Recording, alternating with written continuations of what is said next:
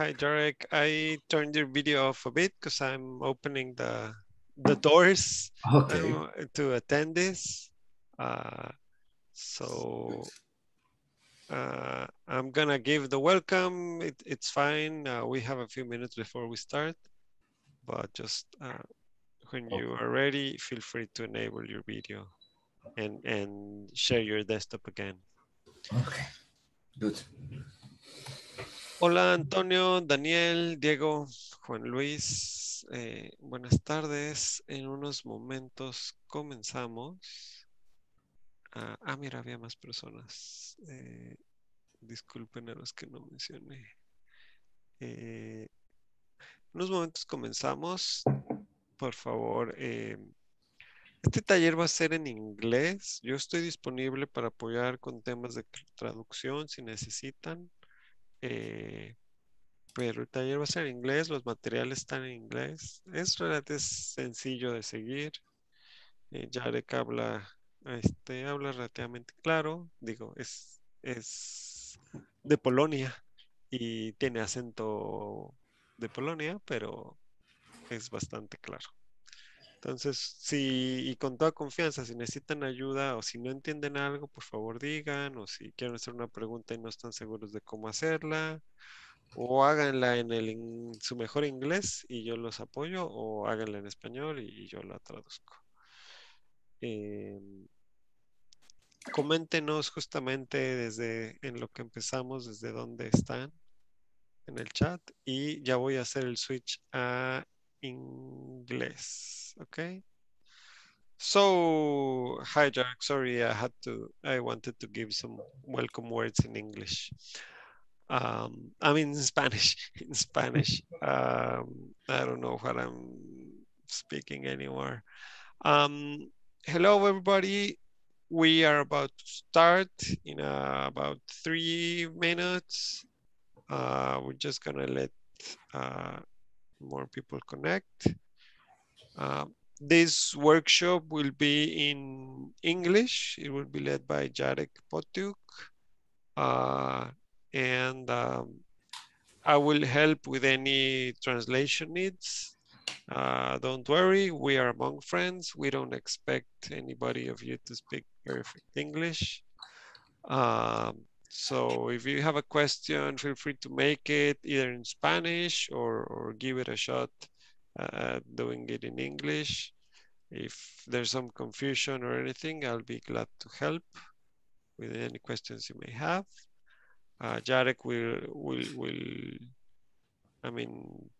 will be sharing slides that have pretty much all of the information that he will be going through. And those slides can be shared, right, Jarek? You can share those slides with the attendees. Yes. Awesome. So we are about to start in 2 or 3 minutes. Yeah, a couple of minutes, let's give it. And I do have to make a technical stop because due to the delay we had in the talks, I haven't been able to stand up from my chair the whole day. So I'll be right back.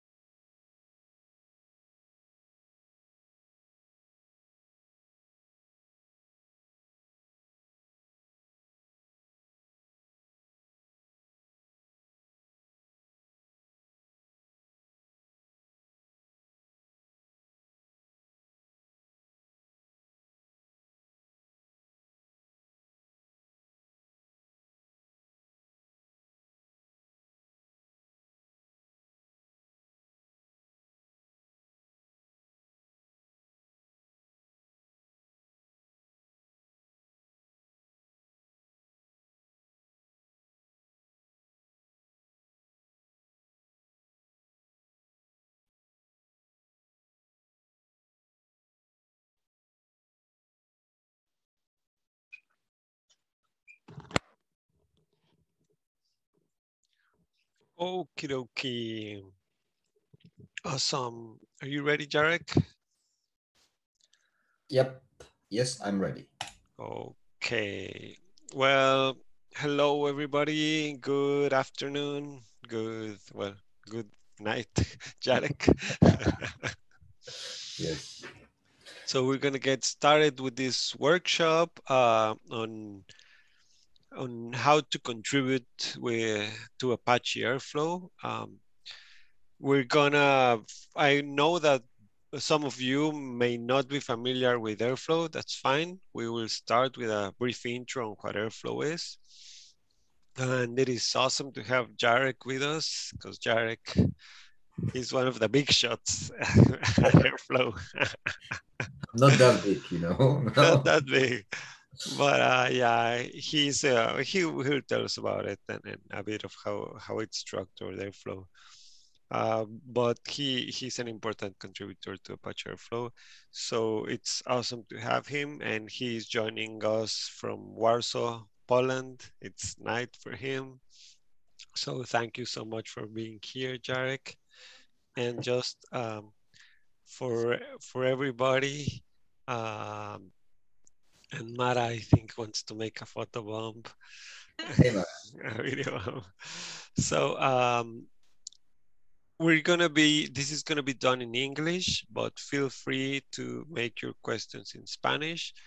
Aunque el taller va a ser en inglés, si quieren preguntar algo, no están seguros cómo preguntarlo, pueden comentarlo en español y los ayudamos con la traducción de su duda. Y los materiales también los vamos a compartir.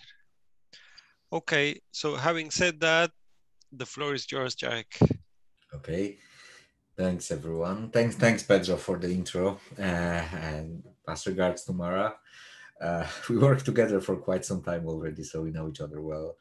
And yeah, so this training, this workshop today is not gonna be the a very interactive one. Like I will try to make it as interactive as possible in terms of I know we talked to Pedro before, so I know you will be contributing like after the workshop later. Uh, Usually during this workshop, we try to do some hands-on, and maybe we will try here as well if you are ready for that. But first, a few things for the workshop. Um, uh, Stop me at any time if you want. Just raise your hand and ask questions. I really like to be stopped during the kind of workshops because that makes me like rather than telling everything, if you are asking questions, it's much better for me also to understand what you need to know, and maybe that I made some not clear explanation, or maybe some additional information is needed, and be completely open. I'm completely open to answering those questions during the workshop. So if you really if you want, I mean, I invite you also to talk if you would like to, not only like write the questions in chat, but also to talk, because it would be great if we can have some discussions. If you have some comments to what I said or questions, and we would like to discuss, I'm also very open to that. And Yes, actually, sorry to interrupt you, Jarek. And actually, Jarek's preferred mode for doing this is on meeting mode, where everybody can see each other and everybody can talk.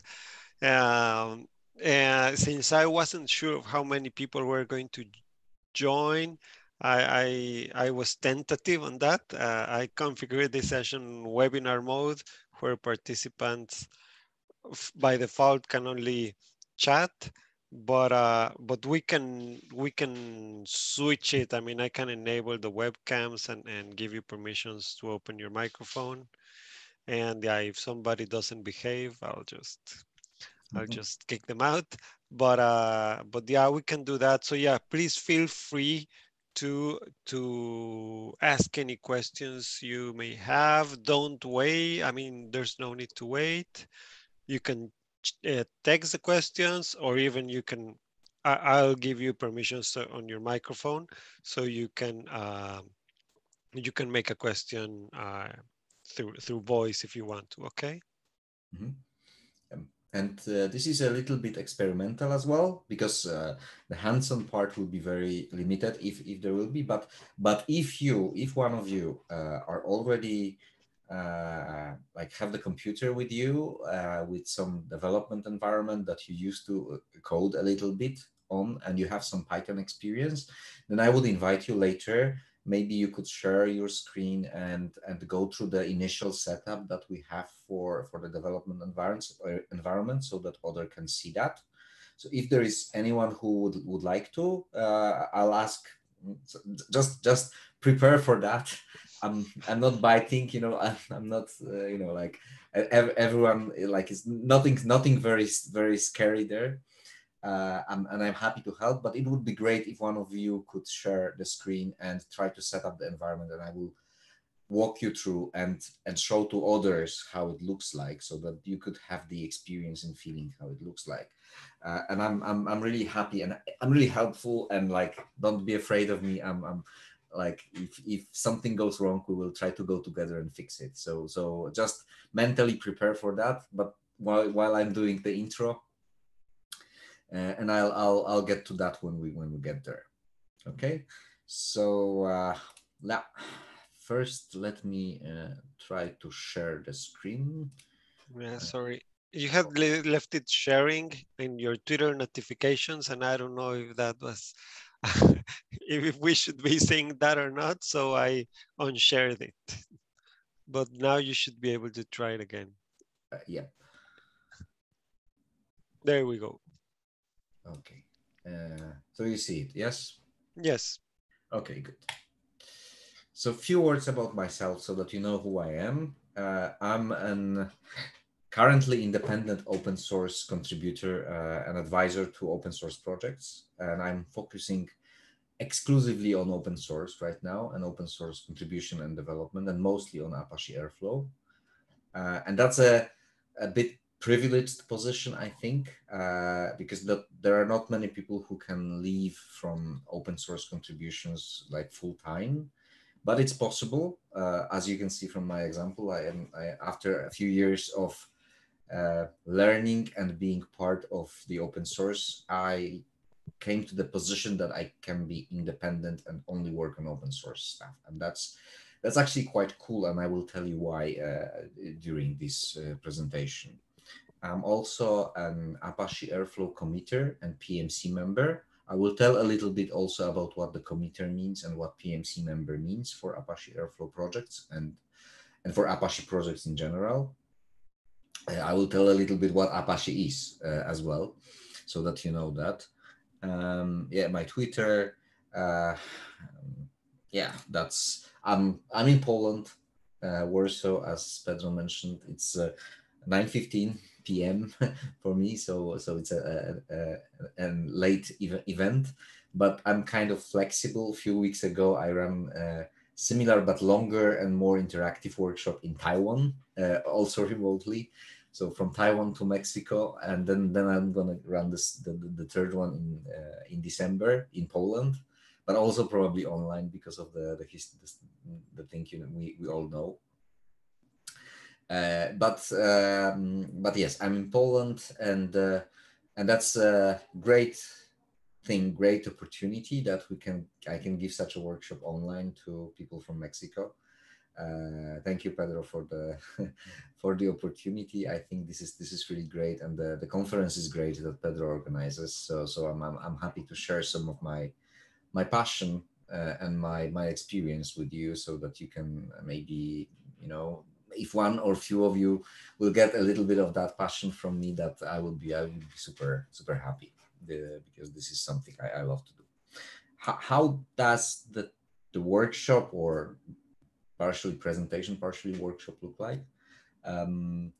Like, first I'll do some intro, and it will be a little bit longer than usual, because I know you have no big experience with Airflow. Maybe you would like to know more about Airflow, what it is, and like why it makes sense to start your experience with contribution with Airflow if you haven't contributed before, or how it is different from other projects that if you contributed before. So I will just tell you more about Airflow, Apache Software Foundation, and the way how it works in open source, because that's not obvious for people. Uh, Good. Then the next thing will be I'll tell you a little bit how to prepare and run the environment on Apache Airflow. Mm, So the Apache Airflow is rather complex project in terms of like it has many moving parts. It doesn't mean that you have to understand everything. Quite the opposite. It's quite impossible to understand everything, but it is organized in the way that it should be the whole idea, and that was a big part of my work over the last few years. The whole idea is to make it as easy to start contributing as possible and as easy to bring new contributors in. So we have a very well organized and prepared development environment. So you should be able in like my goal was like in 10 minutes, but realistically speaking, it's something like half an hour, depending on your network connectivity. You should be able to have an environment that you can develop your code, run your tests, contribute your code back. And so this is the goal. Even though the environment is quite complex, we made it rather simple to set up, and I will tell how to do that.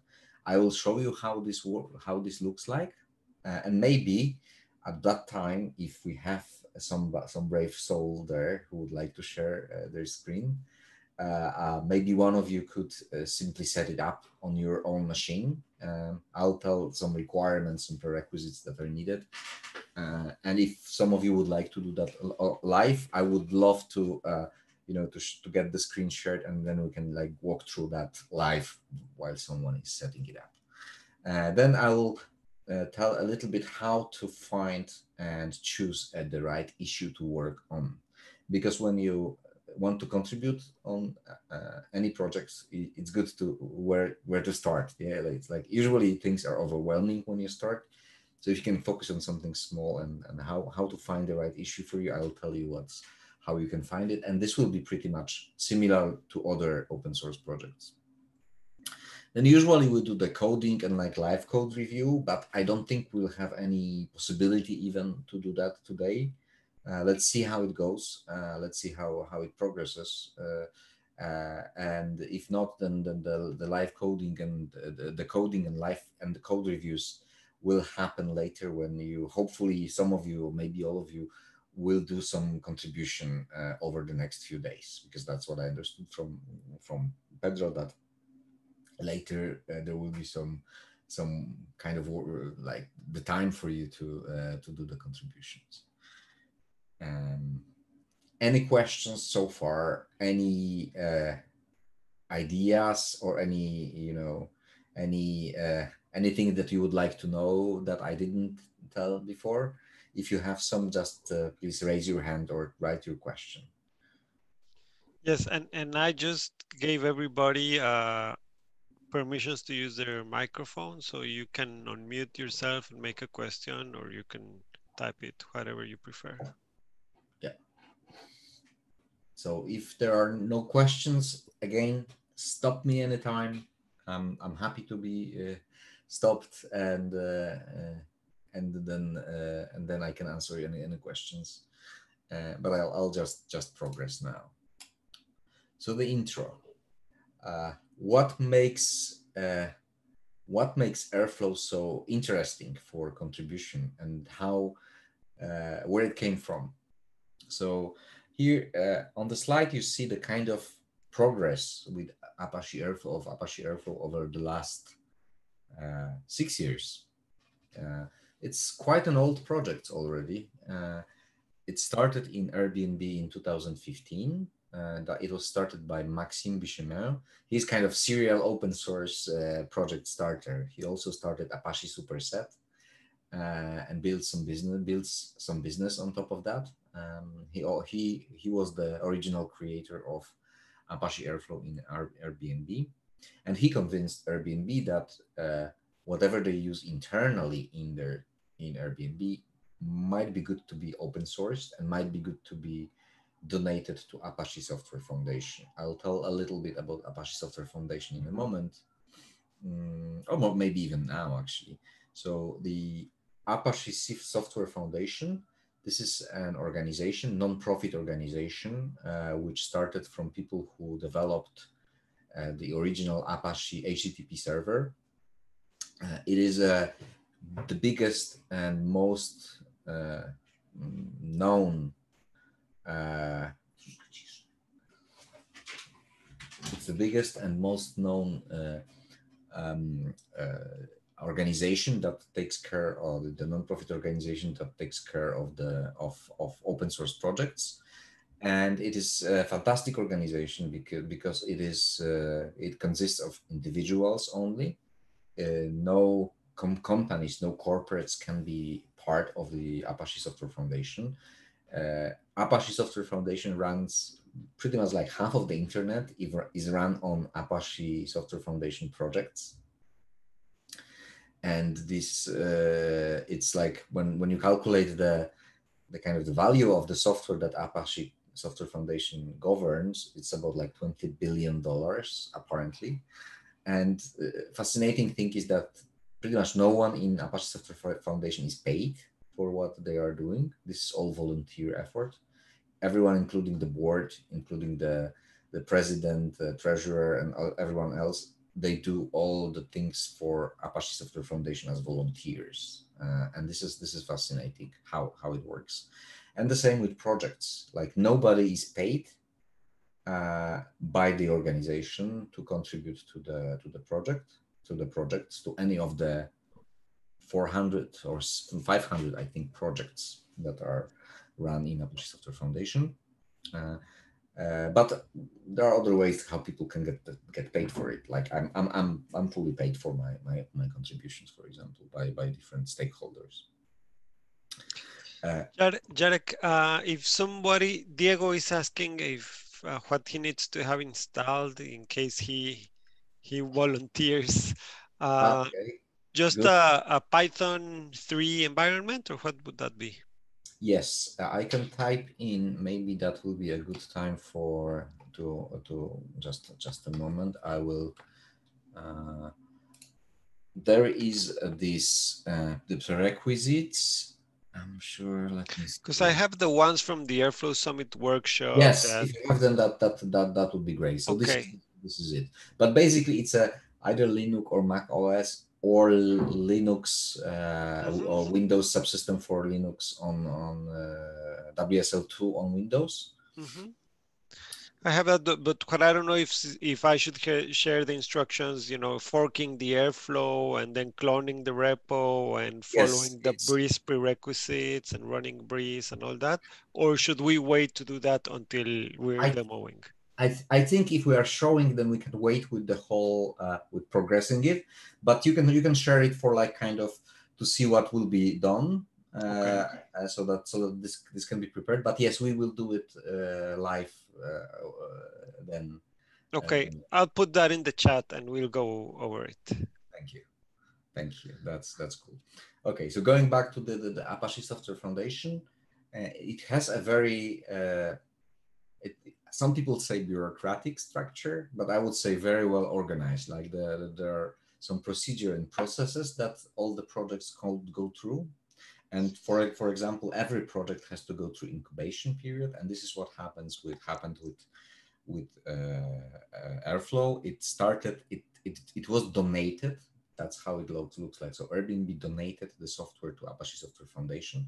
So Apache Software Foundation become the owner of the software, and released the software was released under Apache Software Foundation license, which is also important. And incubation process started in 2016. And as you see, this the kind of incubation project usually takes long. So there are like initially a small number of people contributing, small number of users. This takes like 2-3 years usually. That's the experience which I have from looking at some other successful Apache Software Foundation projects. And this is what happened there. So there was this incubation period in 2016. And as you see, like it like steadily grew the usage of this is like the contributions, number of contributions, steadily grew till 2019 when it became the ASF top level project, so called, which means that the ASF actually confirms that this project is run properly according to so-called Apache way. So the way how the projects are governed in the open source software, in the open source community, in Apache open source community. I joined the project more or less here. So just before the Airflow became the top level project in 2018 in August. So it's for me more than 3 years now. And I witnessed the kind of, maybe not exponential, but quite interesting growth, where, as you can see, more and more and more contributions happened. More and more people were interested in contributing, more and more contributors, more and more stakeholders. So companies who are interested in like paying people, for example, to contribute to the project.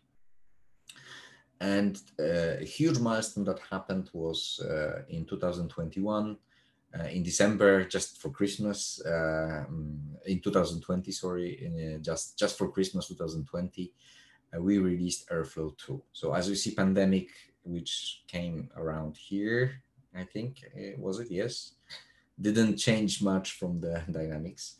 And there is a very good reason for that, because we were always working in a distributed environment. So all the people who are contributing to open source software like Apache Software Foundation, they work all over the places, from Australia to US, Europe, Africa, you name it, Mexico as well.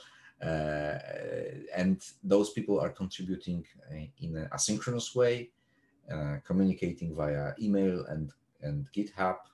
So pandemic didn't change too much for us. We just worked from different places, not from the offices, but from our homes. And there was no impact, as you see. Airflow 2 was a major release for us, because we kind of maybe not rebuilt the software from the scratch, because that's not what happened. But we addressed a lot of issues that we couldn't address with Airflow 1 because of backwards compatibility and problems connected with that. And we released Airflow 2 after like maybe 2 and 3 years of working, which was from grounds up refactored, not rebuilt, but refactored in the way that it make it easier to release new versions. And we are now at Airflow 2.2, which is 2.1. 2.2 is going to be released in like maybe a few days or weeks. And we are speeding up in terms of like really adding new things to Airflow is now much faster thanks to the investment we've done in Airflow 2.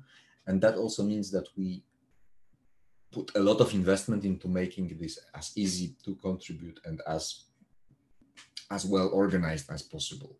I'll tell a little bit more about this later. A few numbers. This is like a very complex screen, but what is important here, those are just 2 periods of contributions recent, like in July, August, and August, September, a month of contributions. And as you will see, like we have like in July, we had like 400 people contributing with 263 commits. That's, more than 10 commits a day if you only count working days, although many people are committing like myself in the non-working days. And in August, we had 135 authors and 325 commits, which is like 15 commits a day. That's a lot. That's a lot. And that's why it is important to understand that this project is very much alive. It's like a lot of things are happening. And that also gives, it is heavily used as well, because otherwise it wouldn't be that much alive. So contributing to Airflow means contributing to something that is actually heavily used all over the world. A few other numbers, we had 10,000, and Pedro knows everything about that because we ran Airflow Summit together with Pedro. We had 10,000 attendees all over the world of the users of Apache Airflow attending or registering to Airflow Summit. More than 5,000 of them were watching online the summit. So you can imagine this is a huge audience, and those were mostly the users of Airflow all over the world. and again, like I don't know how many countries, a lot, but from everywhere. Okay, so that's the history. Uh, Now a little bit like what Airflow is, because I was talking about Airflow, but what Airflow is. So probably not everyone knows what Airflow is, so I'll explain it briefly. Uh, uh, if you know all the kinds of data processing tools that are out there, so there are many different kinds of tools like Spark. There are some services which are run in the cloud, like Google Cloud Platform, Amazon Web Services, Azure, Spark as a kind of processing engine, Hadoop, and literally hundreds of other tools that are processing data. And this processing can happen in various ways. There are some SQL databases, no SQL databases, some transformation ETL engines, DBT, and like literally hundreds of different tools. Uh, and why I'm telling that, because, and that's surprising, because Airflow is not one of them. It is not a data processing tool. And that might be surprising for many who didn't use Airflow. But Airflow is actually not very good in data processing. It can do some data processing, but it's not very good in that. But Airflow is good in one thing only, actually, and this is something that we are very much focusing on, and not to try to do more than this. Airflow is an excellent orchestrator, and orchestrate. What does it mean, orchestrator? Uh, I'm a long-term choirist. I sang 30 years in the choir, so I know like how music is made, and I was performing. So when you sing in a choir or in an orchestra, you have to have a conductor. You have to have someone who tells you, not tells, but shows you, okay, now you start, or now the other starts, or things like who is louder, who is more silent. And Airflow is this kind of conductor. It never does any job. It looks like, at least. I mean, because like it's easy. Like the conductor stays there and just waves the hands, and the music happens. But all the others are singing and or playing, and this is exactly what happens when you have Airflow. So Airflow is this kind of orchestrator that simply tells others what to do with the data, and more like kind of who should take the data from and where to put it to and whom to pass it to.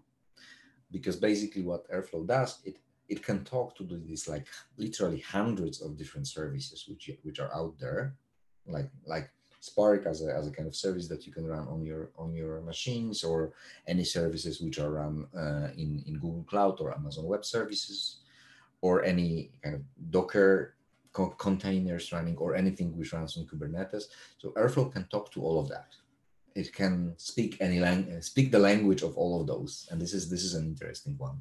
It uses the APIs of all those services, and can uh, allow you to build the flow of data of using these different services in a manageable way. So it can tell, okay, now you do this stuff. Now you take the result of what the previous step has done, and do another stuff with it, and then start in parallel 3 other engines to process the data to get some results. And when they finish, run a 4th one to bring whatever they did together and produce another result, and all the kind of complex flows of data through the different services. So Airflow does that. So Airflow basically does all the uh, scheduling and orchestration of these data flows. It takes like knows, like you can write any kind of complex flow of data with Airflow, and you can run it regularly. And this is the those are the only things that Airflow does. Like it allows you to do that, and allows you to do that in a very well organized way, with very limited effort needed to manage those kind of data flows. So if usually when companies are trying to implement this kind of data flows, they start from like bash scripts. which are executed on cron jobs regularly, and they'll do some processing. And very soon, if the company grows, the flows grows together, the complexity grows, the scripts start to talk to each other, and very quickly nobody knows what's going on. Like if something breaks, it's like a magic. What happened? Nobody knows what to do if something breaks. Yeah? Because those were written by different people in different way. The communication between those different parts is not well designed, and all the kind of problems that you have when things are growing and you have to manage complexity. And Airflow provides you this kind of language that you can write the pipelines in the way that it's manageable. So you get like very small number of people managing the whole stuff for huge number of people who are preparing those pipelines. So you can have like hundreds of people writing your pipelines in the same way, the same kind of approach, and just one person sitting there and watching all of them like on a big dashboard flowing through the system. And when something breaks, this one person knows what to do to rerun it and fix it when it breaks, or to analyze what happens without understanding all the details of all those components and services. Yeah. So this is what Airflow is. Jarek, we have a question from somebody in our audience. Rai Escobar asks us if Airflow is similar to pivotal data flow. Oh, I don't know if you're familiar with it. I'm not familiar with pivotal data flow, but quite likely. I mean, that sounds like. I mean, I know Pivotal as a company, and quite likely they have something like that. I have just exactly a few other examples of things that work similarly to Airflow, or kind of in the same space. That you might be familiar with as well. So it's Luigi, as you see in the screen, Luigi, Argo, Uzi. That's kind of historical workflow, also from Apache. Azkaban is also another open source workflow manager. But it's quite likely Pivotal data flow is about similar thing. And this, how generic can Airflow be in terms of, I mean, can it only manage data tasks or can it manage other type of tasks? Can it be a workflow for other type of tasks, workflow manager? That's an excellent question. uh, so okay, so the basically what Airflow originally was from, because this answer to this question changes a little bit, or is going to change a little. Uh, so originally Airflow, and still Airflow is like excels in that, is there to process data intervals, and this is the important thing. It's like, because there are kind of different solutions like data streaming, for example. When you stream the data and you continuously process that, Airflow doesn't do that, doesn't do streaming continuously, doesn't process the data. It can take data intervals like an hour worth of logs, or an hour worth of input from the users, whatever, and process it in a batch and repeat that and process it for another hour, another, and the same for week.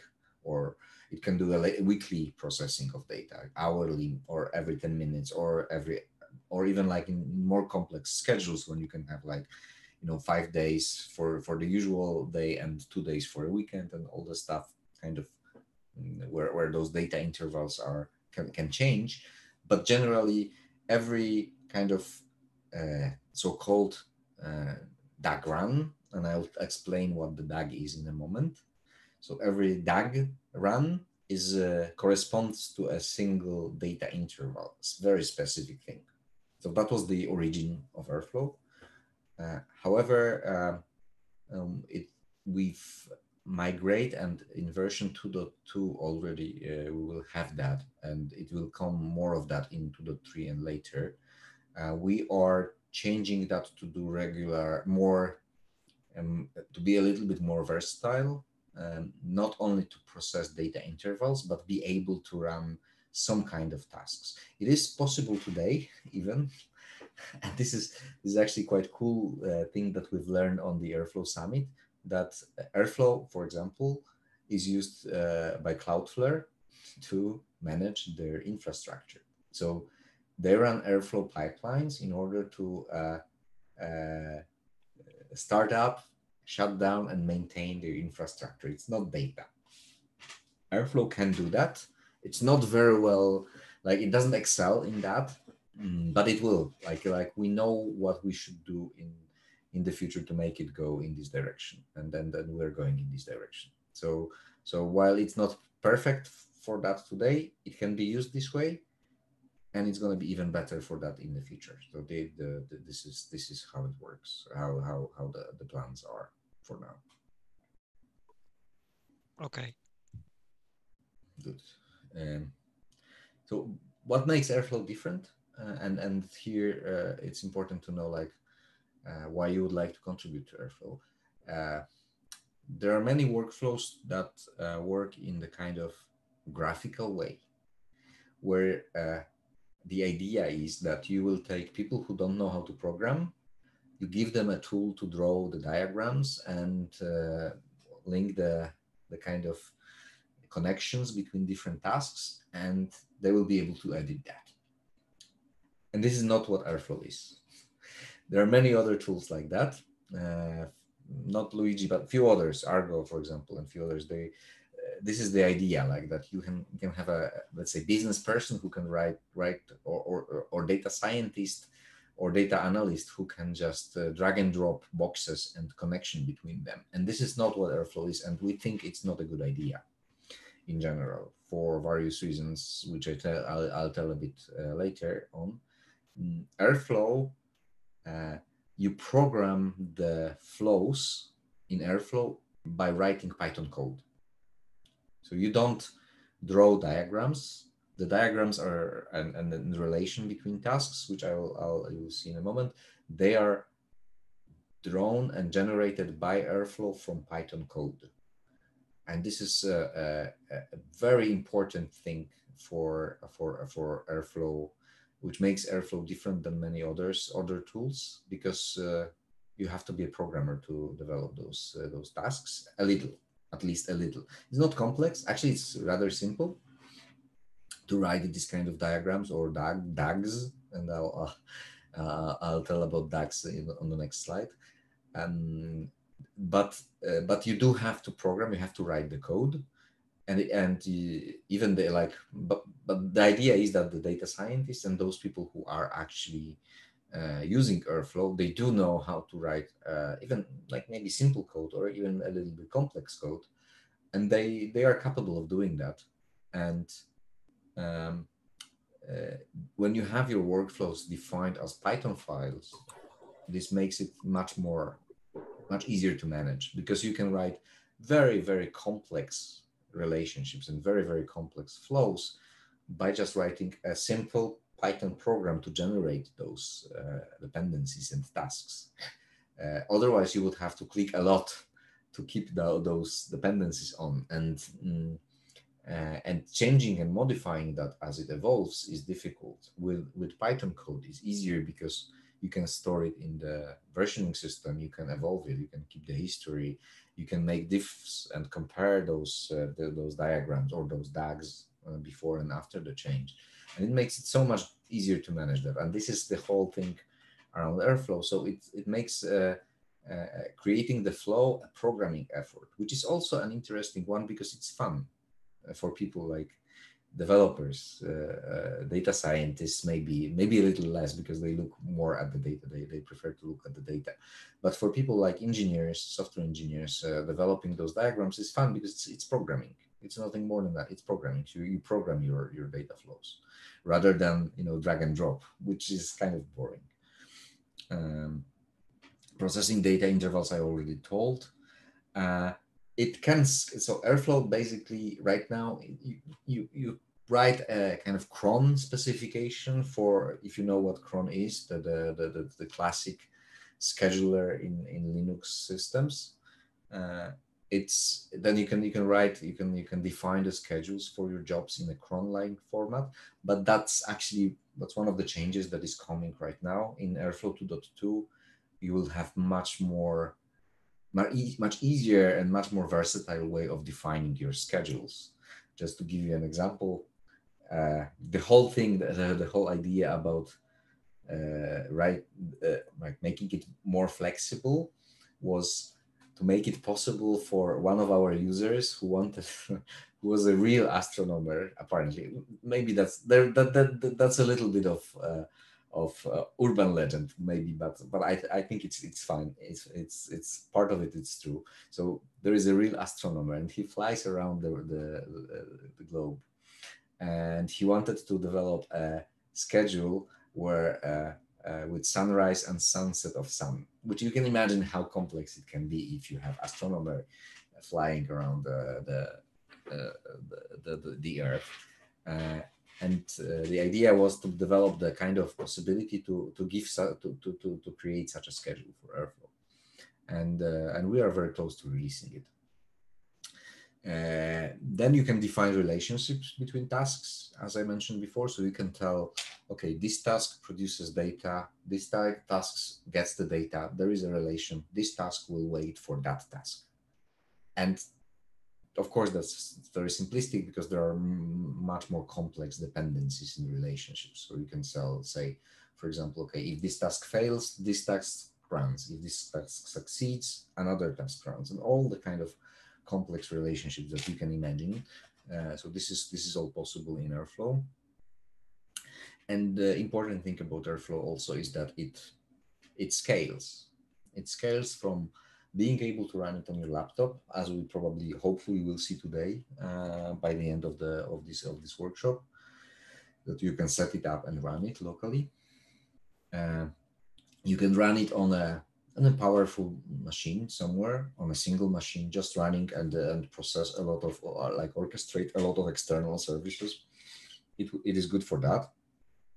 But if you have a literally thousands, tens of thousands of jobs running and tasks, or even hundreds of thousands, which happens because we have our users are, for example, Pinterest. You can imagine this is a big user, or Airbnb, where it all started, or Twitter, or Cloudflare, as I mentioned before.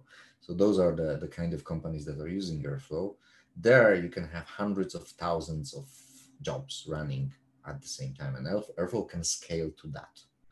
This is an important part. Like we make sure that whatever we do can be scaled very, like almost linearly. Like the idea is like to really be able to scale a lot by just adding new machines and distributing the load, distributing the orchestration processing, making it lighter, making it possible to run like many thousands of jobs at the same time. This is also one of the changes that is coming right now in Airflow 2.2. There will be a class of those scale behaviors when you are actively when currently you actively check if something happened. For example, when you are waiting for something to happen. So this was kind of, if you have many of those, it took a lot of resources so far, but we are making the asynchronous change that will make it super efficient, that you will be able to run hundreds of thousands of tasks on a single node, literally. So this is a big change that is coming. So this scalability works, and you can run it in the cloud. There are several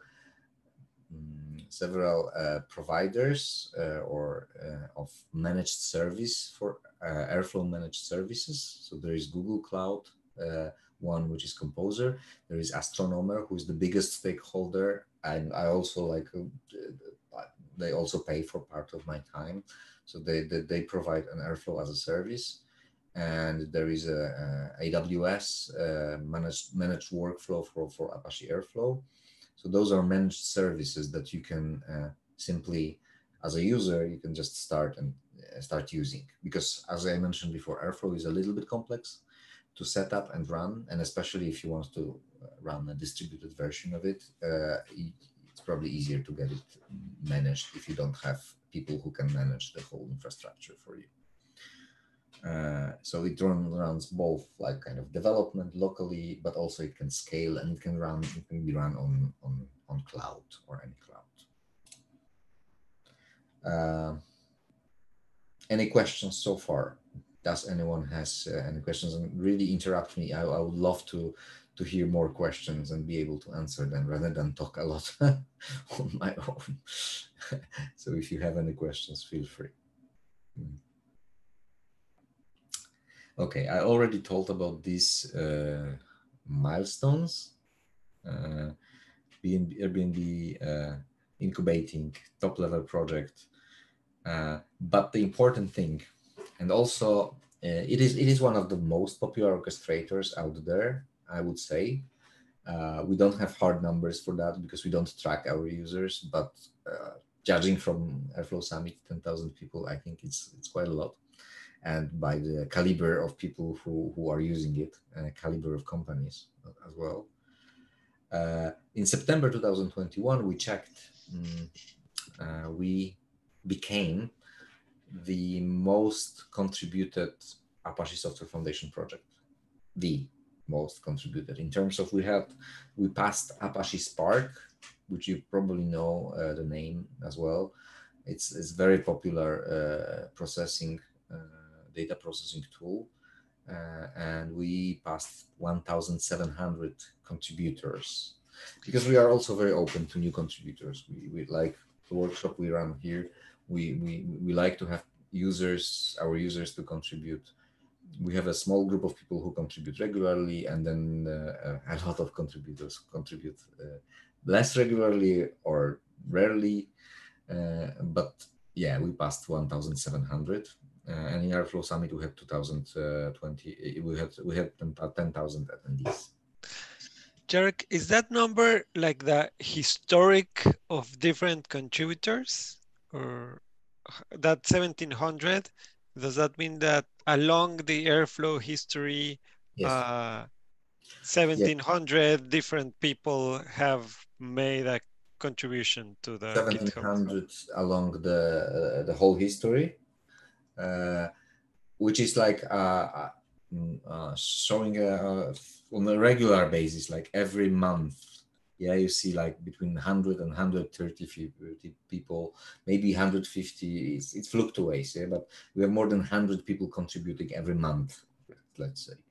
But then 1,700 is something all over the history, and I think it's more because I haven't checked, but you can check, Pedro, how many we have now. It's on the first page of Airflow on the GitHub. Awesome. But it was 1,730 a few days ago when I checked last time, and it changes by day, basically. And then in Latin America, I know that Rappi is a big user, I believe. Rappi is a big user of Airflow.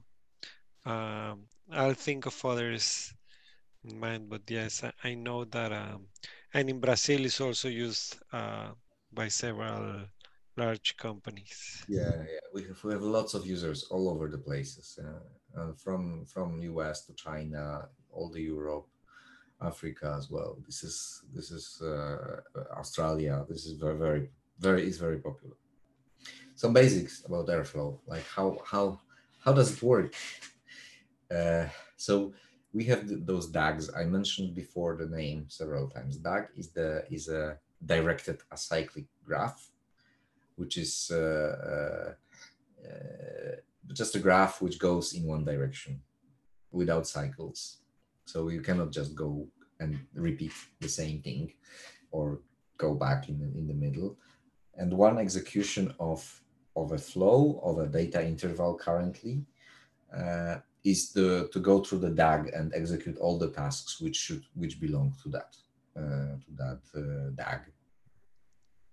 So DAG consists of tasks, and each task, and again, going back a little, Airflow doesn't do stuff, or it just tells others. So most of those tasks is really reaching out to some other service and telling, okay, do that, do this, get the data from here, put it there. and pass it to the other component. So that's what Airflow does. And the task is no more than that usually, although there are some exceptions. So there are some cases where Airflow connects to service and the data flows through Airflow, for example, but it's rather rare. Usually it's like the services are talking to each other and just Airflow tells them how they should talk to each other and exchanges the data or helps to exchange the data. But what is a task?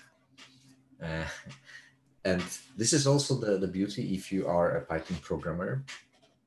As I mentioned before, the DAGs are Python code, and the same with tasks is a Python code. Like the tasks are just objects or functions even, because we have several ways of defining those tasks. They are Python classes or functions, basically. That's it. And everything in this is the cool stuff. Everything in Airflow is Python. And you can do whatever you want. If you know Python, if you know any kind of libraries, you can write any kind of task in Airflow. If there is a service which provides a Python API, you can write a very nice simple wrapper around that, following Airflow kind of concepts, and build an operator or task. I'll tell what operator is in a moment, so that you can build a task around that you can use in your DAG. And the nice thing is also that there is no distinction between those people who write the tasks themselves and write the DAGs. They are all Python programmers. So you can both communicate and write a very complex service to communicate with using API to the external service, but the same Python skills are used to put them together in a DAG. So we program the DAG. So we get the tasks and connect them together using the same Python. So like everything you do except the UI in Airflow is written in Python. And the UI is a mixture of HTML, JavaScript, CSS as usual. So there are different kinds of tasks, and I mentioned before that we have like lots and lots of different services that we can talk to, and they are different kinds. There are several types of tasks. There are operators, sensors, and transfers. So operators do stuff. They process the data. Sensors are waiting for something to happen. So those are the kind of things that I mentioned about optimizing. There are transfers. So those are the third type of tasks that can pass the data between two different services, and the data flows through Airflow. And those tasks can be very specialized. So for example, we have more than 70 providers, we call that this way. Those are services with or tasks or operators or groups of classes that you can use to talk to specific service. For example, Spark, Redis, or Salesforce, Snowflake, Azure, Postgres. It's like you just use it. You just, for example, for Postgres, you write an SQL query, you said run, this is the result. And it's ready. It's specialized for Postgres. Or specialized for Spark or Kubernetes. And this is the power of Airflow as well. And that's something that for you, for future contribution, if you know some service, if you've been working on any kind of like Slack, Yandex, I'm just mentioning like Alibaba, those are the recently added kind of contributions to Airflow. If you are familiar with any kind of external service that Airflow can talk to, the easiest contribution is to write a specialized operator for that. This is very simple because the operator is like usually very simple class with one execute method. There is a bit of complexity hidden, like there is a hook, for example, which is talking to the external service, and then there were like API implementation you have to implement, and then operator uses that hook. And those are like two classes you have to write the API, and that's pretty much it. And then you can contribute that back, and that's fantastic. Like that, like wow. we have a new service that we can use. Of course, it has to be popular. It's kind of popular service because like we don't want to have and manage like thousands of unpopular services. But we now have more than 70. I think it's getting the last one, which we are adding right now. I'm a release manager for providers, and we have like InfluxDB, and this is the most recently added provider. And this is like a huge opportunity for contribution, even if you don't know Airflow, because this interface is very simple. Just usually like one method, just, call and get the result. That's it. And you don't have to know Airflow to test it. You don't have to know Airflow to contribute anything. But if you know this external service, you can just test it and execute and contribute and let others use that service very easily. And there are also some general purpose operators. So you're not limited to those ready to use operators, but you can also dynamically write a Python code which becomes an operator, or dynamically write a bash, or run your Python code in a virtual environment. Or if you have a Docker container, you can and image, you can run this image as a task, or you can even run a Kubernetes pod if you are into Kubernetes. So Airflow is very, very versatile in terms of like you can either use those ready-to-made component, or you can write your own components, and you can put them together, or you can use any kind of services like Docker, Kubernetes, or to run whatever you need. And that makes it so kind of powerful because different kinds of user finds it easy to use depending on like what they are used to and how they want to work with Airflow. And even you can write those DAGs and tasks in a functional way. We have this possibility. So if you are into functional programming, it's like originally Airflow is more like kind of object oriented, kind of, because you create classes. But now you can also write them in a decorating function. If you are into functional programming, that's you find yourself at home. Some other stuff.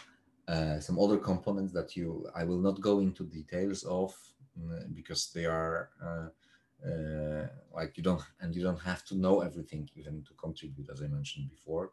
But there are some in order to make this works, there are some internal components that are implemented, like cross-task communication. We have a specialized way of how the tasks are exchanging the data. There are some different kinds of executors that you can run Airflow with. So you can either run it locally, or you can use Celery if you know Celery from Python. This is kind of queuing mechanism. You can use Kubernetes to run Airflow if you are into Kubernetes. There are debug kind of executors as well, and that's something that we will maybe see today, even during the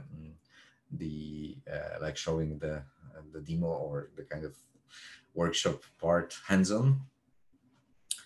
And there is the central part of Airflow is the scheduler, because scheduler makes sure that everything is running. This is like the kind of central part, which has to be very performant. It can schedule like hundreds of thousands of DAGs and execute them through the executors. And those are the components. But I will not go too much into details of that. Just tell you, show you that I don't want to scare you, but just to tell you that this kind of system, it is complex. It has a number of parts, especially when it goes through the distributed system.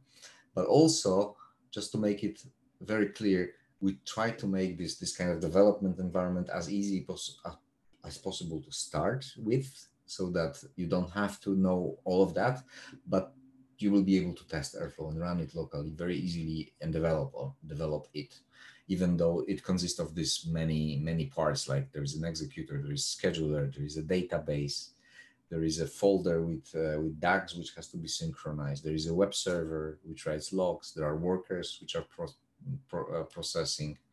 Yeah, there are some. So this is how the distributed Airflow looks like. but also the very, very small down, streamed down version of it can be run for the development. And this is something that I will show you so that you don't get scared. On the other hand, I mean, you know that you can develop something on your local machine, local development environment, and it will be working in this kind of distributed huge system as well. Okay.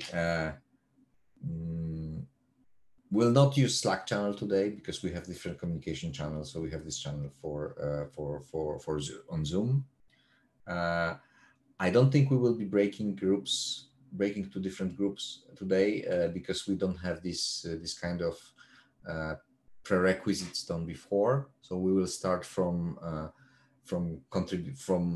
setting up the environment, and we'll see how it goes. Maybe we will hope.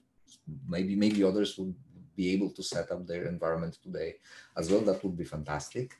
But if not, this is not a problem. You can still have time to contribute after that.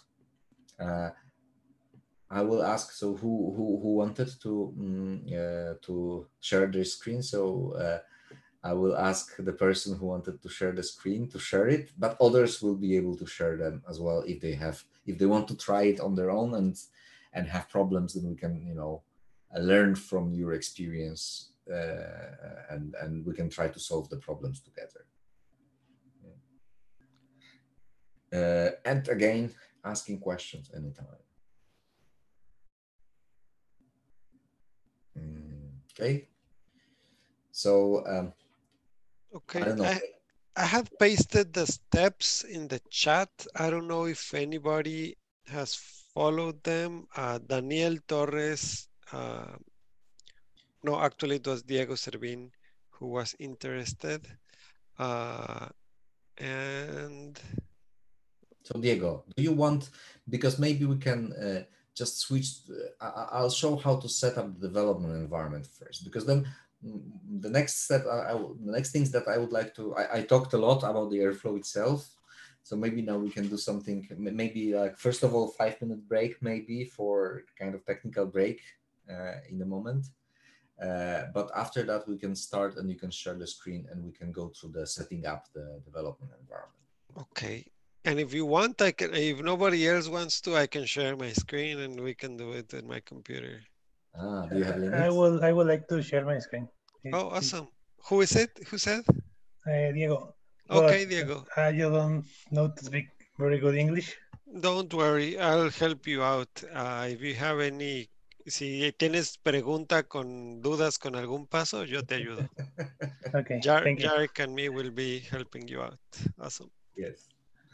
So shall we do a break? I don't know if we need a break right now. I mean, maybe we don't. What do you think, Pedro? Should we make a short break or shall we start already? I guess let's start already. Okay, let's start. I'll stop sharing. And I'll just, maybe you can share your screen and we can go to yes, I'm gonna give permissions to Diego. Give me 1 second. I need to promote Diego to panelist. And now that Diego is a panelist, I'm going to... Diego, ya deberías poder compartir tu pantalla. ¿Puedes intentarlo?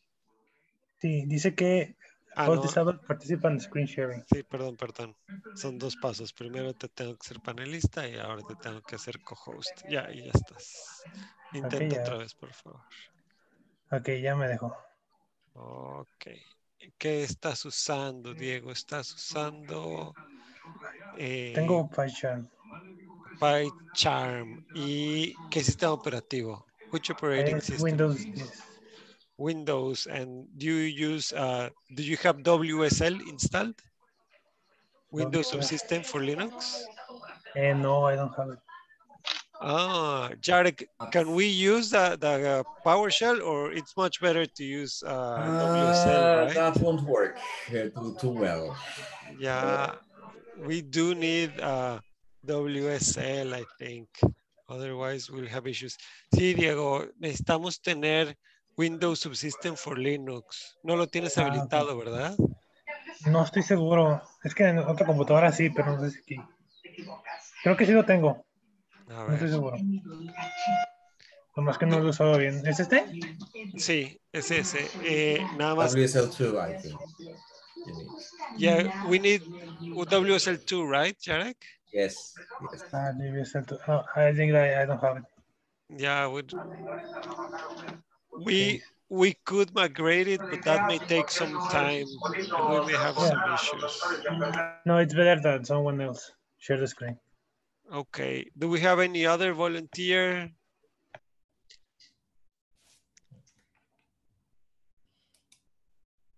I have Linux. Somebody Hugo said that. Hugo. Okay, Hugo. Let's try it and see. I'm gonna give permissions to Hugo. And it will look the same with WSL2 because it's just Linux which is run on the Windows box, but it unfortunately it requires Linux or Mac OS. Give me 1 second. Okay, Hugo. I'm promoting you to panelist, and then I'm giving you co-host permissions, Hugo. Ok, creo que ya está. Ok, Hugo, ya te oímos y si puedes intentar compartir pantalla. Ujú. ¿Tienes Python instalado, Hugo? Sí, uso normalmente Conda. Ok, so Hugo uses Conda, Jarek. Okay, I mean, so should work. Okay, we see the screen now. Okay, good. So I typed in also the link to the contributor quick start in the chat. Ok. You'll find the place to that we can, you know, like has all the documentation to follow, and it would be easier to copy paste stuff from there, I think. So if you can get this handy, I don't know if you have two screens, but Yeah, I've got two screens. Let me just share the other part. yeah. So like just keep it on handy, yeah. Oh, okay, okay. So that you can copy paste from there. What kind of Linux do you have? What is it? It's Ubuntu 20. Okay, good. Yeah, 20.1, I think. Okay, cool. So I think there is like the first thing that you should start, because the is to install, if you don't have it, is to install Docker and Docker Compose. So if you look at this I link, think I've got them installed already. okay, can we check, like, just run Yeah. Docker yes and see if it works? Version and Docker PS to see the processes if you have all the permissions. Like that? Yep. Okay, good. That's good. You don't have any Docker running. That's good. And do you have Docker Compose also installed? I'm not sure. Okay, can you just type Docker dash Like that? compose, Docker dash compose? Okay, just install it. Although I think we need a little bit newer version 1.25.01.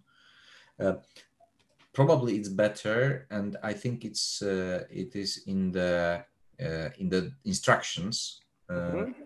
There is the installation of the latest version. There is a script to install it. Okay. So you can. There is on the second page of this contributors quick start, which I'll show you. Yes, second page. Like Docker Compose, it's yeah.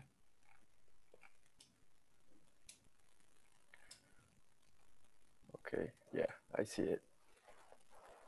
So it will just install, get the right version for you.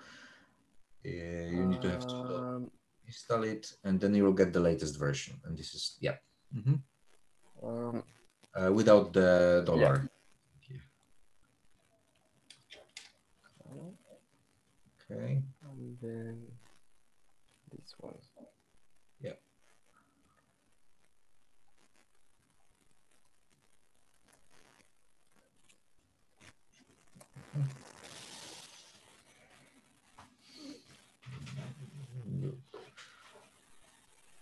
Okay.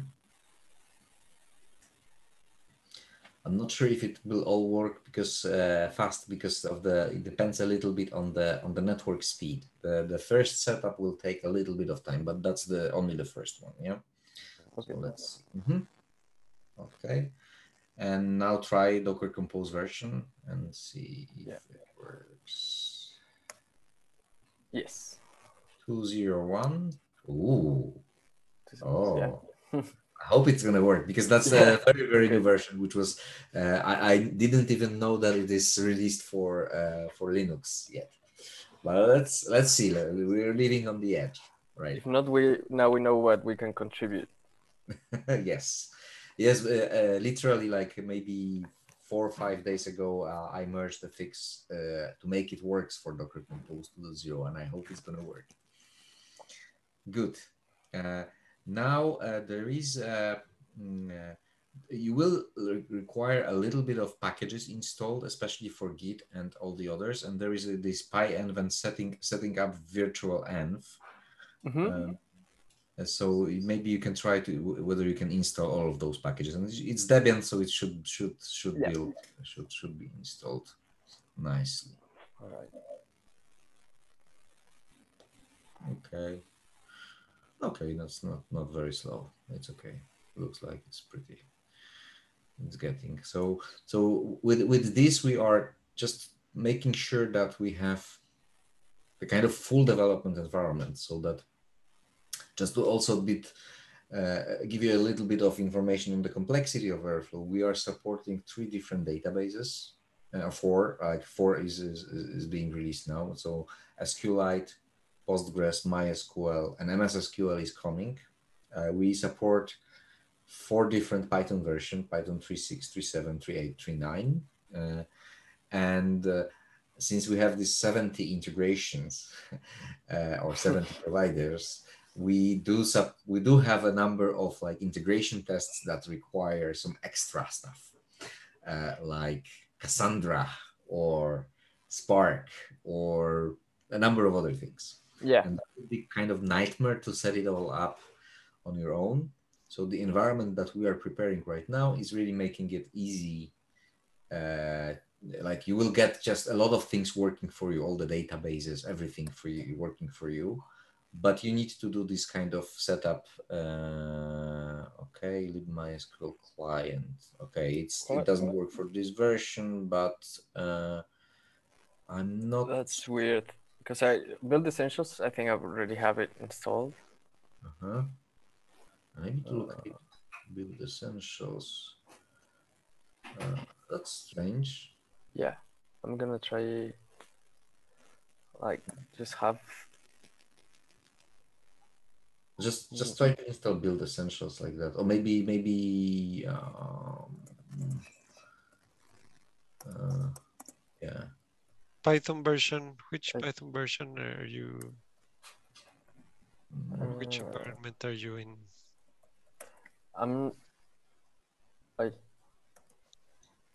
Let's see. Let's try and see. I think I've got 3.8 and okay, I got the other one. 3.8 is enough because you don't have to have all those environment installed, all the different versions. So if you have, I think it should be fine because you don't yeah, it's fine. Whichever version, like we support 3.6, 3.7, 3.8, 3.9. All of that is good. Okay, there are some instructions or setting up pyenv, but since you are using Conda, it's probably not going to be needed because you are using Conda to switch between environment. Yeah. Okay. Now you definitely need, and I'm not sure if it's written there, but you definitely need to clone the Airflow environment. Airflow. Airflow. Where is it? So maybe also you can show the browser. So when you go to the Apache Airflow repository in GitHub, there is this the code green button in there, and then you will get the URL either HTTP or SSH to get the stuff. So yeah. I usually use SSH, but for that you need to have a SSH setup for GitHub, and maybe it's easier to start with HTTPS. Yeah, I paired it with HTTPS already, but I'm not sure what I'm showing you. We're seeing your screen with the Apache Browser. Airflow, yeah, your browser with the Apache Airflow repository. And should he fork it first or cloning it? Cloning is fine first. That's okay. But in the meantime, indeed, in order to contribute to Airflow, and that's an important step, and that's come back, you need to fork the repository. Okay. Because you are not able to push directly to the repo. So maybe you can do it now. I mean, all right. You logged in your account or GitHub? Yeah. No, but cloning is fine. Just continue cloning. All right. Well, I'll just clone that and also fork it in here. Yeah.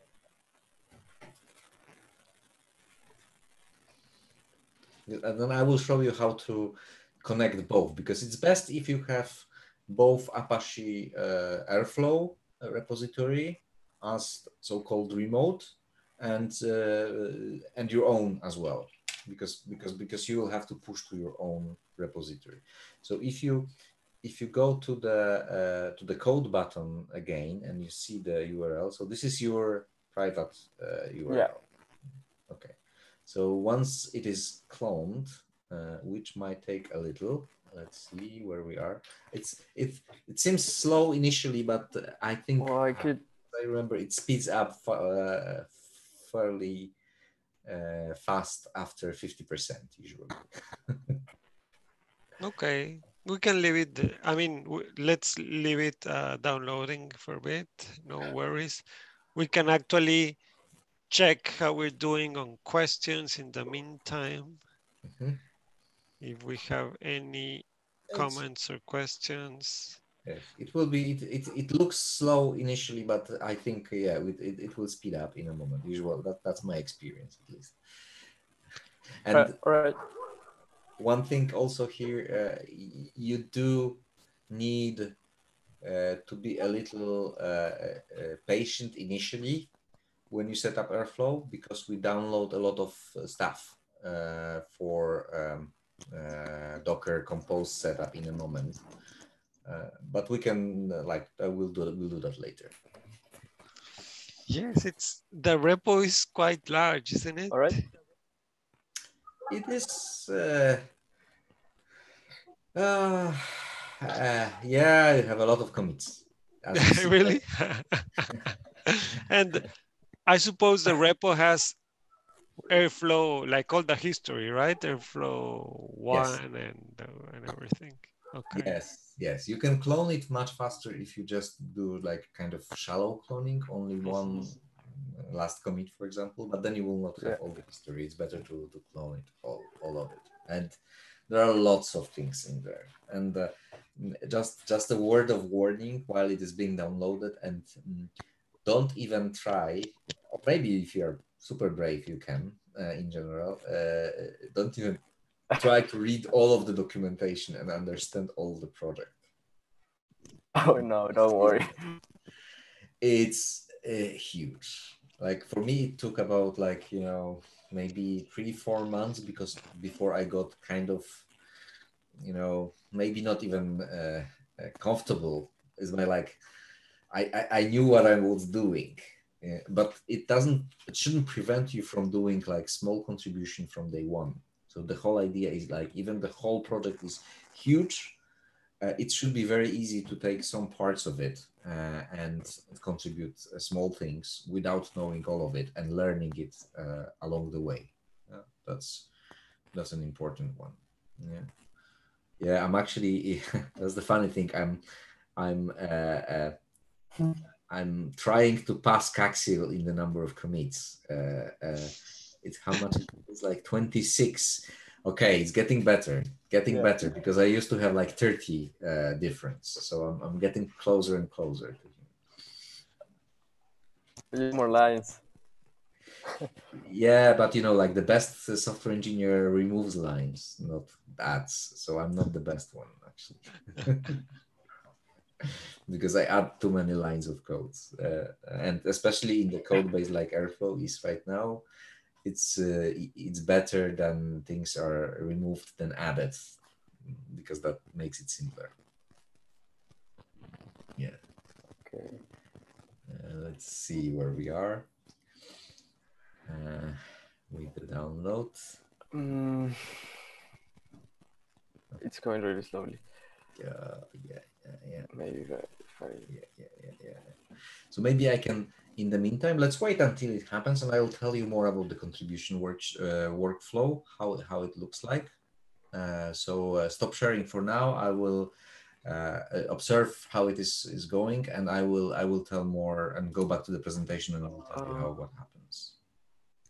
So, I mean, leave it downloading, but yeah, just share your screen. Awesome. Yeah, and I'm sharing mine. Just a moment. Okay, there it goes. Present. So how the contribution looks like to open source project, and that might be also interesting to learn from the human point of view, because this is important. Like we will try to do this, to set up the hardcore, like development environment, and how to develop the code. But actually, almost all the work that you do in contributing to open source, not almost all, but a lot of the work is to communicate with others. This might be surprising for regular software developers who are used to just write code. And you might think that software development is writing code, but it's not. I mean, it's not only that, or not even most of it, I would say, in many cases. So in many cases, it's just communicating with others and agreeing what to do, working with them remotely, usually in open source, and agreeing to how we are doing stuff and implementing it. It's very rare that you just write code and it gets approved in Airflow. It almost doesn't happen. Like that must be a very, very, very small change, because we are very, very keen on making sure that our project is maintainable in the future, that we keep it under the control in terms of, like, we know that at any point of time, any of us can make any changes there. And whenever you contribute code, this is an important thing that not everyone realizes, that code is often a liability, not an asset. If you know what it means for English, it's kind of, sometimes the code can be a burden to maintain. So we don't need more code, we need good code. We need the code that we understand and that we can maintain, and the code that brings our project forward. Even the Apache Software Foundation motto, the most important motto that you can hear in Apache Software Foundation is community over code. Like the idea is that we don't get the great code and make the project out of that. It doesn't work. You just need to get great people working together, and code is the result of it. And that's the kind of byproduct almost. Yeah. And this is something that especially people who are not experienced in development, especially in the kind of environment which is not like corporate and kind of like so some like somebody who is not a coder but developer, that a lot of this is communication, and a lot of this is being built in community and people working together. And I've learned most of it while contributing to Airflow and other open source, mostly Airflow, to open source projects. So it's not something that I knew 10 years ago. I know that now, but it took me a long time to learn, actually. What's the workflow? First of all, that's already what you have done. You need to fork Airflow code repository, because only maintainers like myself and other committers can push the code to the repository of Airflow. They can merge the code, but even we cannot merge, we cannot push the code to the main branch and the release branches, because they are protected. We always need to have somebody else to look at our code and approves that. So even I cannot, I have no permission to push the code to the repository on my own. I have to have somebody who reviews that and confirms that whatever I'm pushing is okay. And this is very important for security reasons, very important for code quality reasons, for making sure that what we are doing is good, making sure that others understand that, and that this is something that is maintainable in the future. So that's why forking is super important. We cannot, and this is forbidden, like this is like a policy from Apache Software Foundation. We cannot really get a non-contributor to have access directly to the code, non-committer, sorry. I'll tell a little bit about the committership and how it works, but committers, those people who have the more permissions, they the only ones who can write to the main repository, and everything has to come from forks of the people who are contributing. In order to contribute, you need to configure environment, and this is what we are going to be doing next as the second point. And there are kind of like, let's say, 3 components to it right now. So first of all is the virtual environment, which is good for local development, and connecting it to your IDE to be able to code. Then second one is like the Breeze, which is this Dockerized environment, which has a very, very important property, because it is the same for everyone in working in the project. So Breeze, the whole thing about the Breeze is to avoid the kind of works for me syndrome. Yeah? Because Airflow is so complex and it has so many dependencies, and no matter how hard you try, your environment is always different than the other environment if you just install Airflow like a Python dependency, because you have different versions. We have more than 500 dependencies.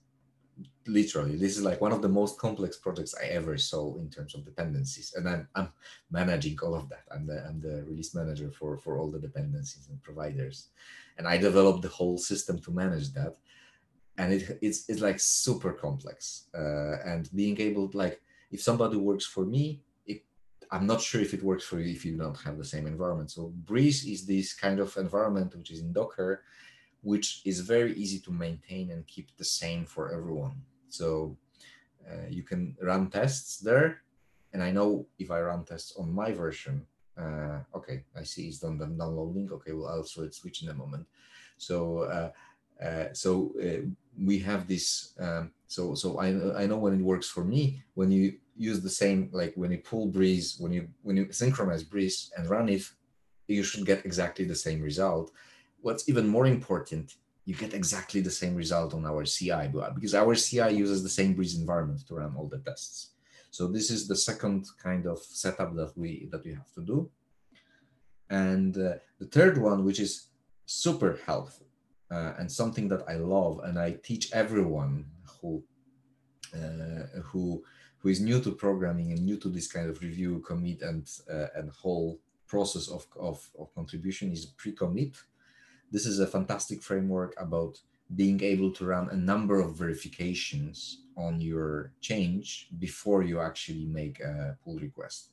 So before you even send the PR to review, we have like a lot of checks that can tell you, okay, this code looks good. Yeah, and this is something that you can do before pre-commit. Okay, I'm stopping sharing, and we can switch to your screen now. Hugo? Yeah. Okay, good. And let me just switch to my document there.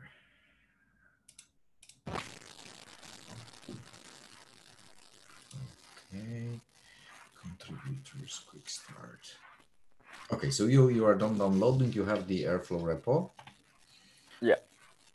Now, I'm not sure if it is very well described in the quick contribution guide, not necessarily. Can you just type git remote to show the remotes you have? Git remote and even git remote minus V. Yeah. Git remote minus V. What? Verbo minus V, like verbose. Yeah. So now you have just the Airflow connected as remote. And now, if you copy paste the URL to your remote, you can just add your own remote there, so that you can push to the repository of yours rather than to Apache Airflow. So All right. That will be something like it's remote, Add. add, Yeah. and then the name that you want to give it and the URL. Yes, I usually Okay. give the same name. I give my username, like the same as in GitHub. Just, yeah, exactly. And then that. And The then URL. the URL. Yep. All right. Yep. And then you can fetch, git fetch, and then give name of your user there. Git Like- fetch. Like that. Psychoblock. Yes, but you have a typo. Yeah. That's fine. And it will be fast because it's the same clone, so it will be very, very quick. Just a sync.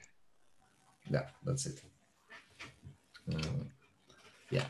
So now you are ready with the cloned repo, and the next step would be setting up the, let me see, development using PyCharm. Are you using PyCharm, IntelliJ, or any kind of other tools? Not really. I usually use Atom. Okay, that's fine. That will work too. No problem with that. I use VI quite often. Yeah.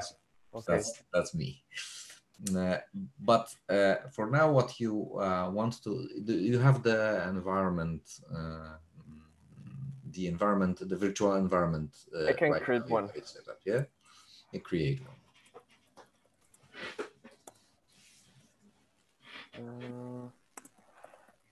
Python 3. I'm not very familiar with Conda, by the way. I know that it's there. I hope it's going to work with the virtual env created by Conda. I hope so. It should. There should be no big difference.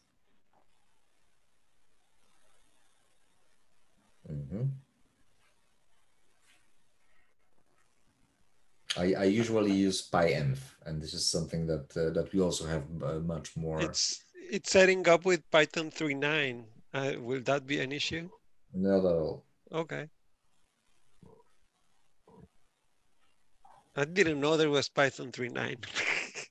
Yeah, we are about to get support for 3.10 in a few months or a few weeks, maybe even, because it's really fast now developing the new versions. It's very well organized, by the way. Okay, so activate the environment.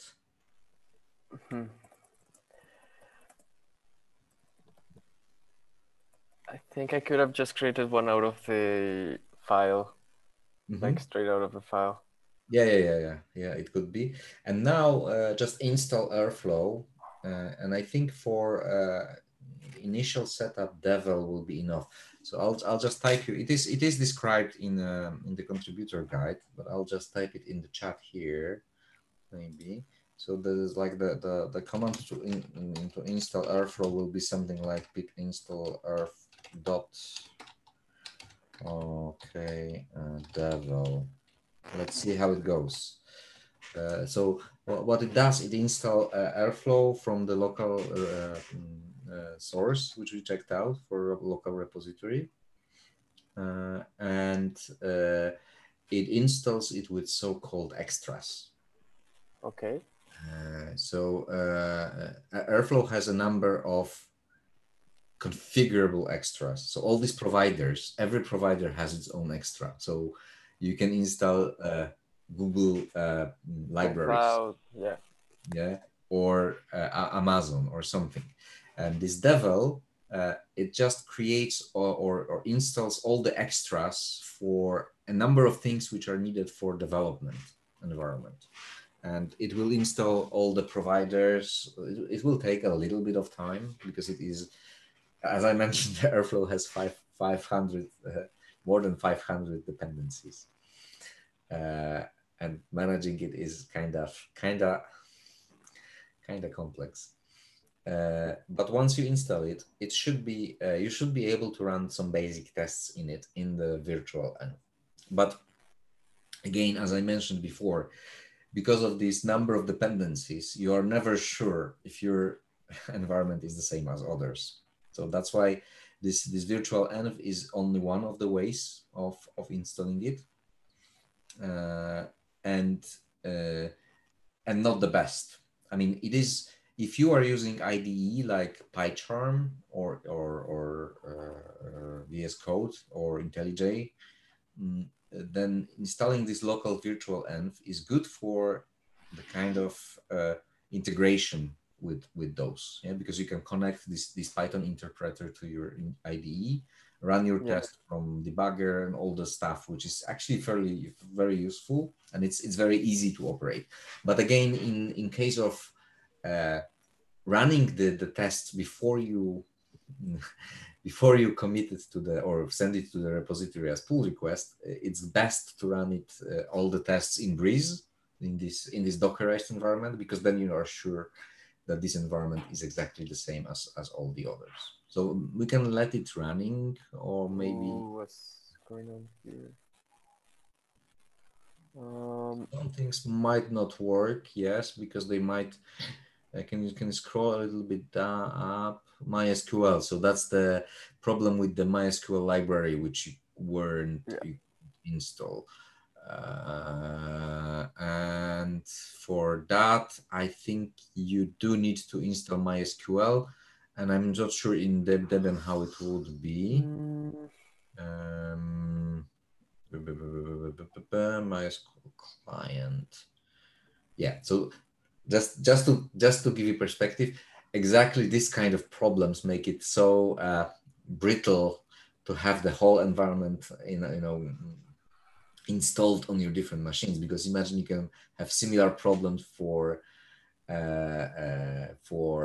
macOS, but there will be different kinds of problem, and usually you can you know what you actually can do? You can install the libMariaDB. I think it should work, or MySQL client dev. It's actually you have this. Just install the libMySQL client dev. This one? No. libMySQL client.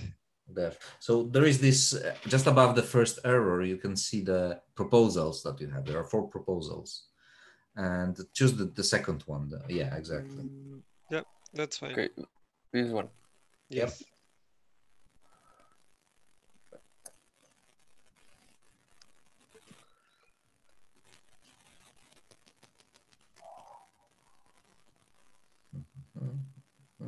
Okay, so now I do that again. Yeah, and then install also SQLite. So the first part, I don't know if it has been installed. SQLite. Yes, SQLite simply.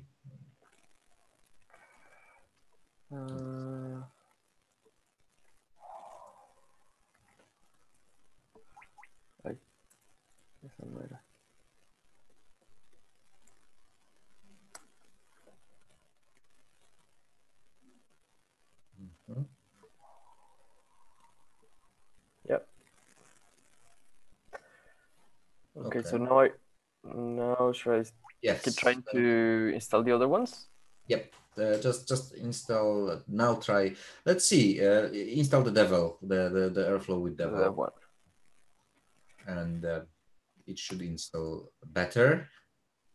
No, No. pip install pip install. devel.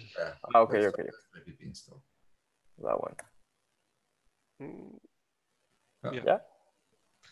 It's gonna be faster every time because we already have most of them cached locally. So hopefully,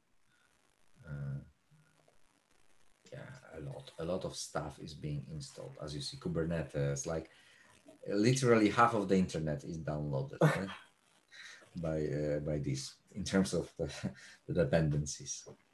We are actually just as an anecdote, we actually broke or we were broken by pip release 2.3, I believe, because we have so complex dependencies that pip didn't handle them well when they released a new version of it. And we had a big and hard time talking to the guys from pip to fix it, because at some point of time Airflow stopped being installable. You couldn't install Airflow with pip because it was not able to handle all the dependencies. And what happened eventually, we fixed the problems. So we worked together with the pip, and now one of the pip maintainers is one of the most active committers in Apache Airflow. And because we got friendly, even though like we kind of maybe not shouted at each other, but we were not very pleasant initially, because they created a lot of problems for us. But now we are friends and working together, and he's actually also paid for contributing to Apache Airflow by Astronomer, and that's actually quite cool. So yeah, as you see, a lot of things are happening in here. So maybe I can let's wait until it finishes, and I'll switch and continue a little bit about the contribution. Okay. That will take a little, especially with NumPy and others. Should I stop sharing, right? Yep. And I'll switch. Okay, let me just share. Okay. By the way, I'm also using Linux, of course. I have Mint in my case. Good. So when you create these environments, and we will get back to it in a moment, and install pre-commit, so you will have all the tools that I mentioned. Tools are there to help you, and the code is there to write, to be written, but the most important is connecting with people. And if you go to airflow.apache.org, so this is our website, Airflow Apache.org, maybe HTTP in front. So if you go there, you will find a lot of information, documentation for the project, information about the project, but there is a super important tab for you, which is community.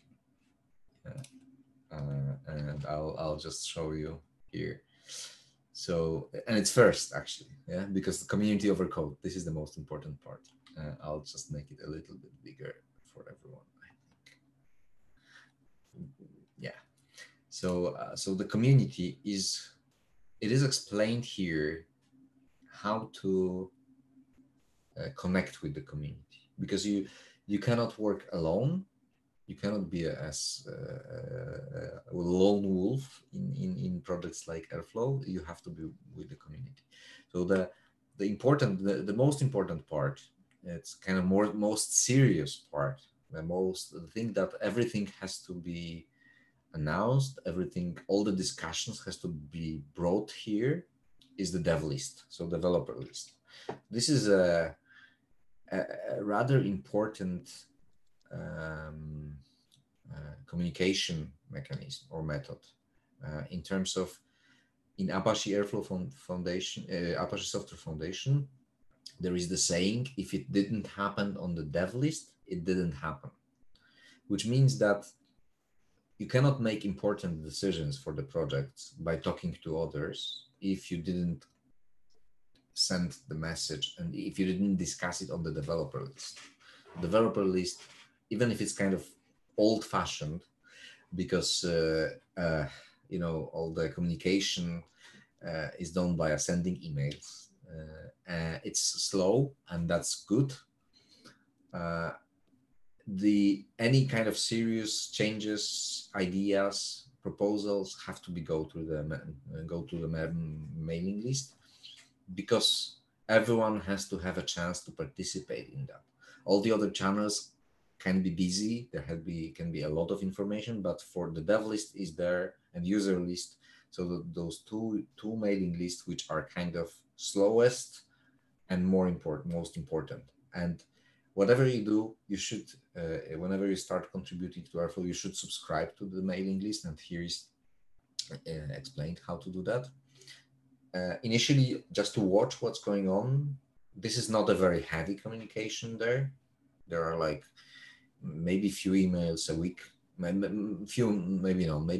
several a day, maybe. But only important thing is happening. Now, in order to report issues, report a bug, report feature requests, there is a GitHub, so we do everything on GitHub. We have GitHub issues, we have GitHub discussions, we have GitHub pull request, of course, and you just use GitHub for all the kind of daily communication, and it's super busy. It's like I'm following it up still. I don't know how I'm doing that, because I got on holidays for Friday. On Friday when I came back, I had 200 unread notifications from GitHub. I somehow cope with that, but it's not very easy.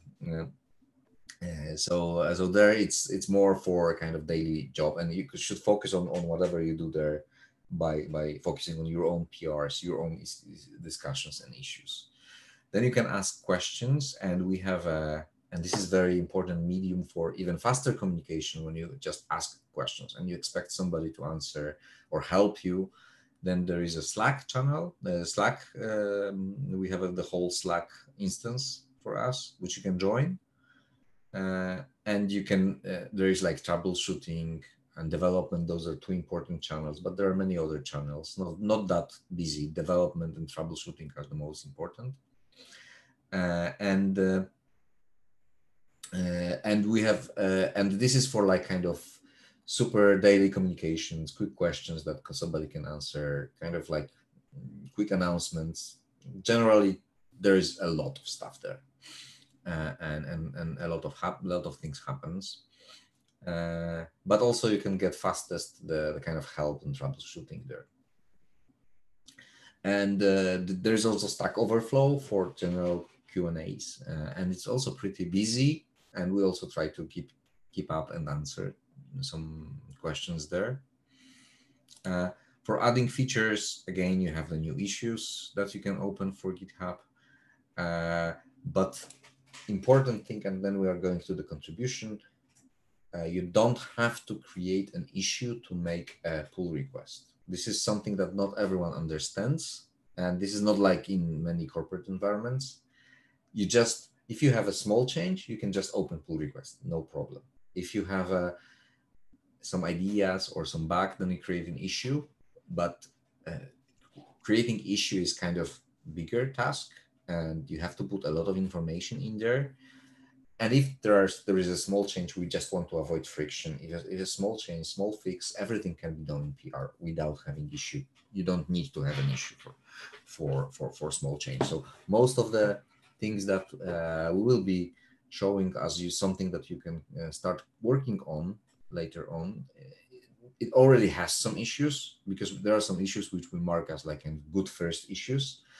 But you can also like pick your own change and just, contribute. For example, one of the good contributions would be if you go to the contributors quick guide and you find some mistakes.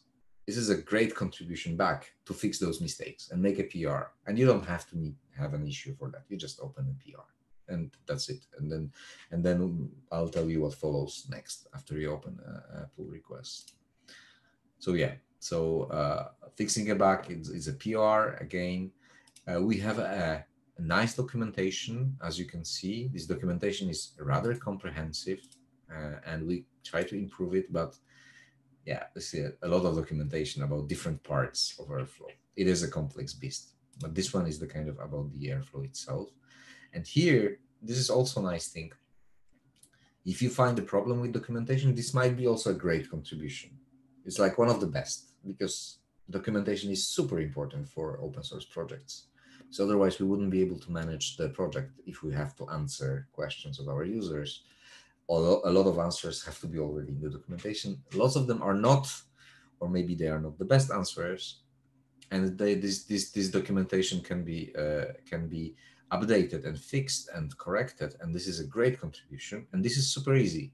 If you go here and find any problem that you want to fix, I'll show you how it works. I'll say security. So we have like, okay, how security works. And we want to correct a change. So this is a nice thing. There is a button there.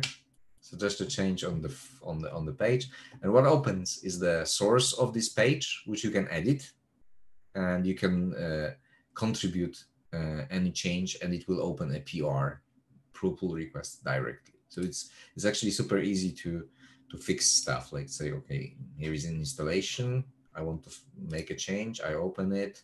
There is this installation document, and I can immediately from the UI, I can make the change and correct it here. So contributing documentation back is very easy in terms of making a PR, because it's pretty much like, you know, just clicking a button here. So this is actually cool. What else we have here?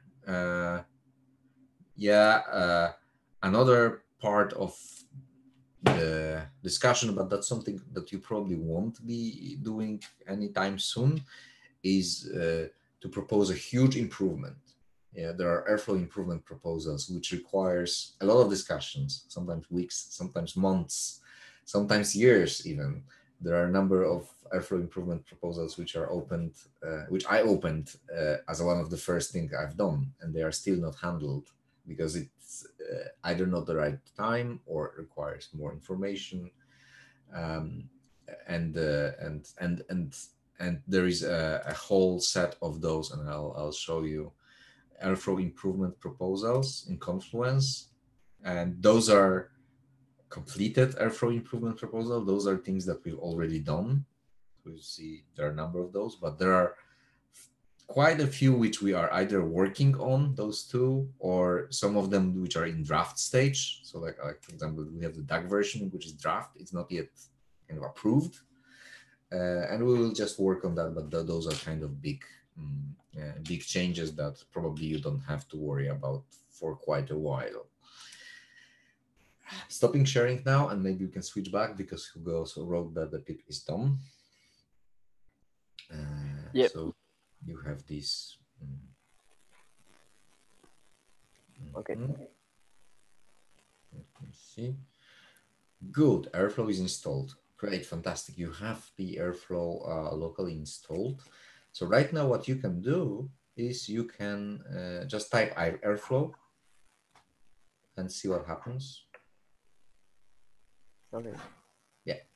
So you have the command line, and it has a number of commands that you can run.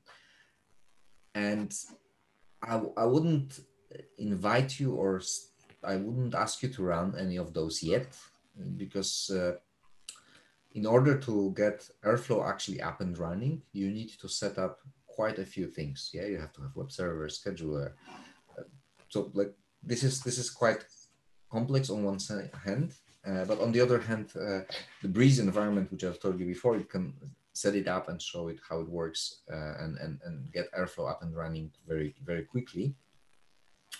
Here, I don't think you should use it too much for kind of running tests, for example, but actually, why not? I mean, that might be a good idea to try it even. So you should have also PyTest installed right now. We use PyTest to run tests, and this is the important part of contribution. So PyTest like that? Yeah, PyTest. Yeah. So just type it. Okay. And I think it will fail, but do type it. I think it's, yeah, I thought it will do that. So PyTest is our test runner. So we have more than 10,000, I think, around 10,000 tests right now. And everything we contribute back has to be tested. And we use PyTest to run those tests. So you can run those tests locally, as you tried and failed right now. You failed because we have two different PyTest configurations right now. But if you just type PyTest tests, I think, and you can use autocomplete as well for that. Yeah, tests, like yeah. Don't. All right, so that's gonna take a long while. Yeah, let's see. You know, it's collecting the tests to run. Yeah, there are some errors. No, because the devil is not kind of like super full. It's it doesn't have everything installed. So you haven't yet installed all the dependencies. Yeah. Oh, okay. So this devil is just a kind of minimum set of development dependencies, but there are many more. So as you see, it is collecting. So stop it, because it's not gonna it's gonna take a while just to collect the test. But then if you can use the autocomplete and PyTest tests, and then let's say core. I think there is core. Core, yeah, and just what do we see if you have autocomplete? Like test, for example, settings. Yeah, just run it. And let's see. Oh, it's right. Let's just, okay. 10 past. Good. And if you scroll up, you will see probably because it went very quickly, we couldn't see that, but there will be the kind of, yeah. Just going past. So this is how we run tests. Yeah, they're rather simple, although again, some of the tests require a lot of external integrations, external stuff to run, and that's they will fail if you try to run them here in your local environment, because you don't have everything that is needed to run. And now this is the point where Breeze comes in. Yeah. So we have this development environment based on Docker Compose called Breeze, which is my kind of baby. Let's say I was developing it for years with Airflow. And in order to get into Breeze, you just type Breeze with the // So like you don't have it on the path. You have to start with // to be able to run okay. environment. Yeah, Breeze. Just like that. Yeah.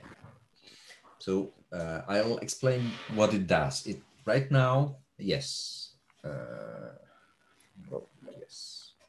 Wow. Oh, it works already. How fast? How did you? No, it's just building or getting the image. Okay, let's see.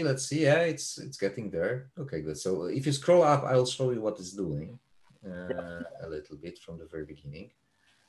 So initially, it asks you whether to build the image, because you have never built it before. Yeah.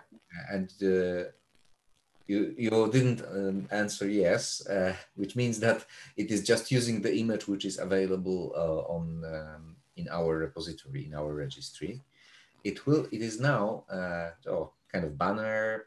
There is some cheat sheet explaining which version you are using, which is the Python version, which is the backend. We are using SQLite initially, which is the branch you are running for, all the information.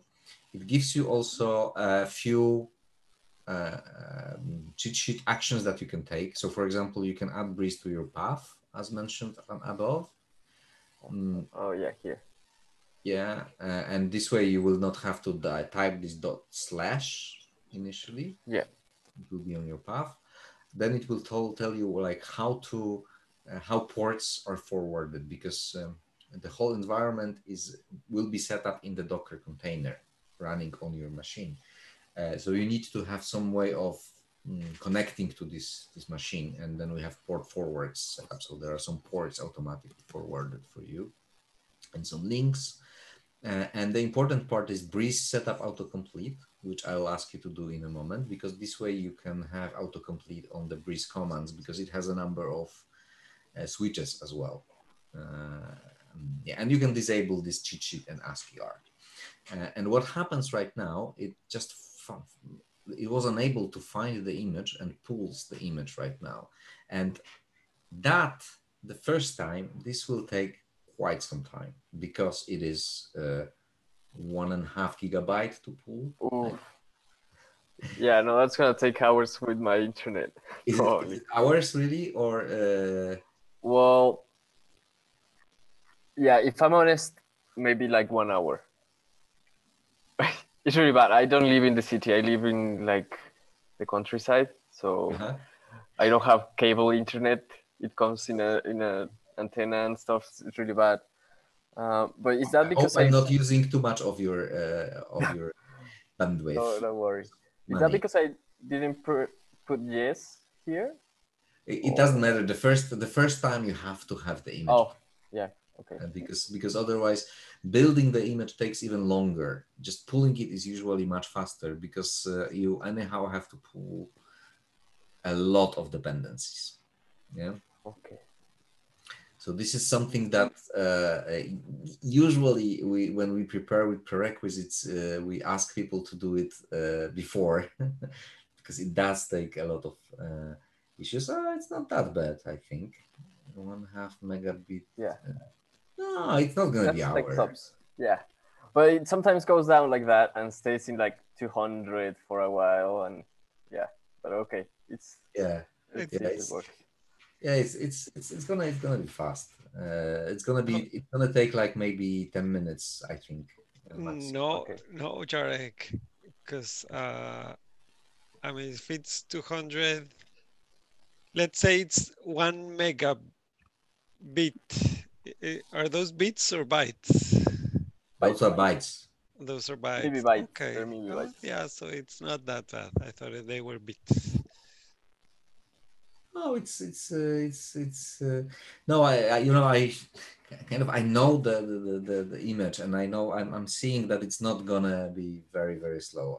I think it's gonna be literally maybe 5 to 10 minutes, and it's worth it in terms of like, once you do it, you really have, once you do it for the first time, it should be much faster to iterate, and much faster to run your tests, and much more repeatable, to run the tests. And in the meantime, we can let it running, and I will switch and tell a little bit more, unless we want to have a break. We have about an hour to go. Let me just answer a couple of questions. There's the same question. Irmin and Diego are asking about the recording. The session is being recorded. We'll send you a link to the recorded raw file. It's gonna be like 2 gigabytes, because Jarek shares in 4K video, and so that yeah, it's gonna be like 2 gigabytes, but we'll send you the link. We should have it early next week, the link to the recording. But it will be a link to a Google Drive file. But yeah, you can Pedro, you can upload it to YouTube, and then it will get automatically recompressed. Okay, we can do that. So yeah, I mean, we'll send you an email early next week with that link. And we have another workshop that has to start in 50 minutes, Jarek. So you decide if we do a break or not. But yeah, we need to make a hard stop in 50 minutes. Okay, that's fine. So I'll just continue.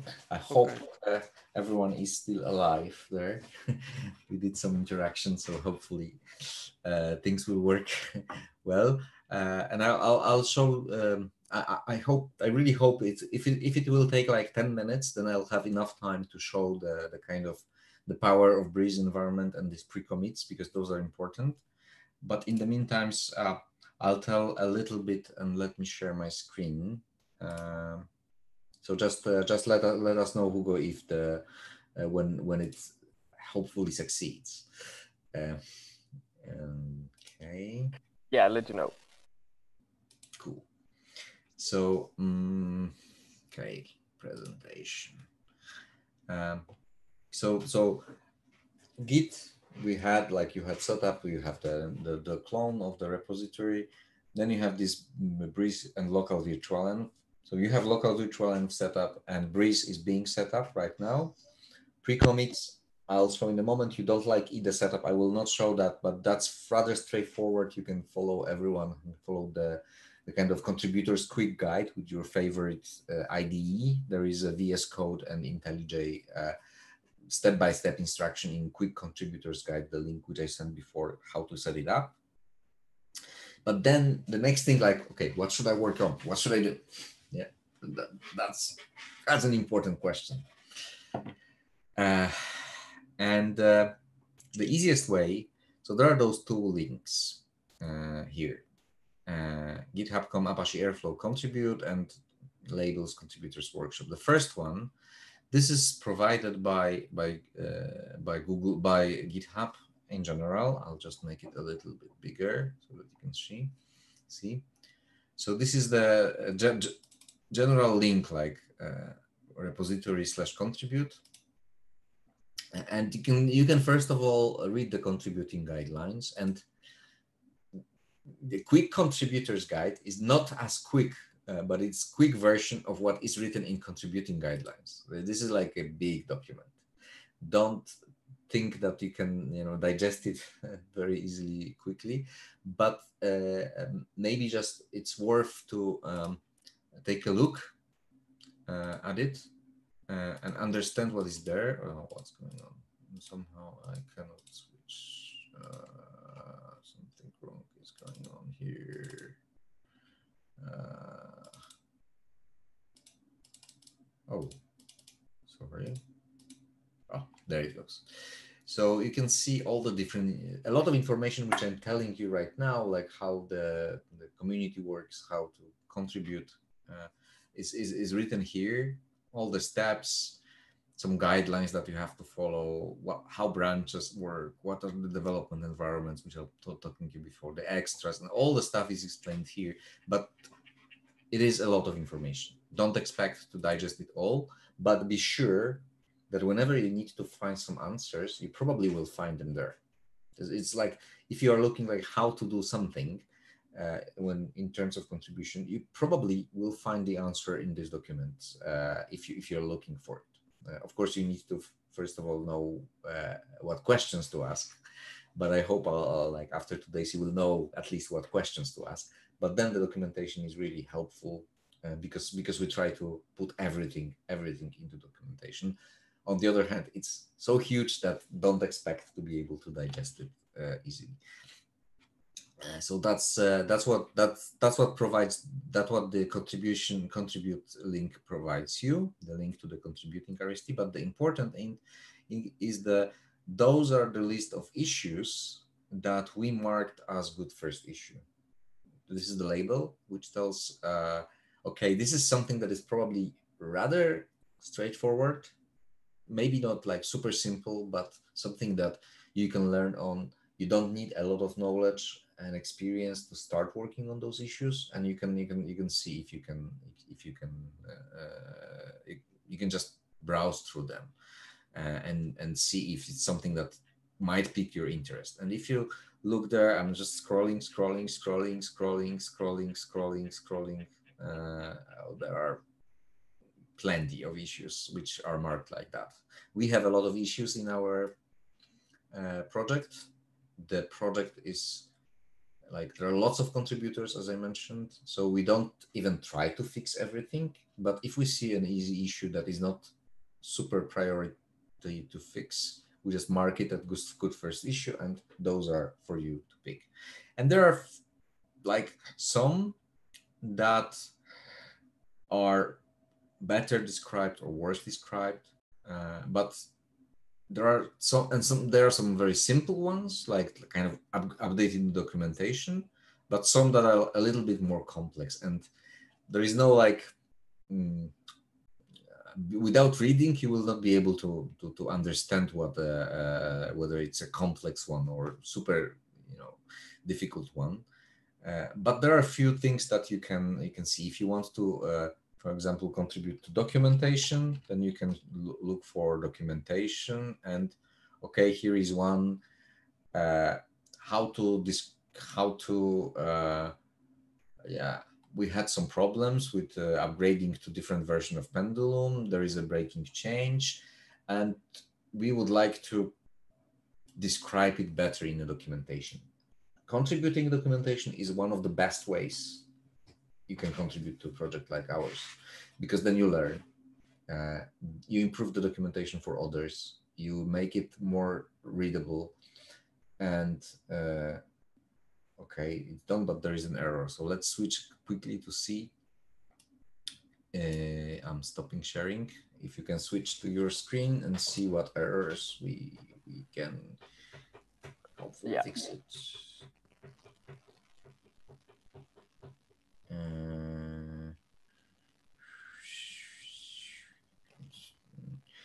Unknown Docker Compose version, at least 129 is needed. 129? Yes, that's what I mentioned. I hoped that it will work with 129, with 201. Can you run again Docker Compose minus version to see? Yeah. Like that? Oh, no. It was... with dash. Like that. Compose without R at the end. Oh. 2.0. Ooh.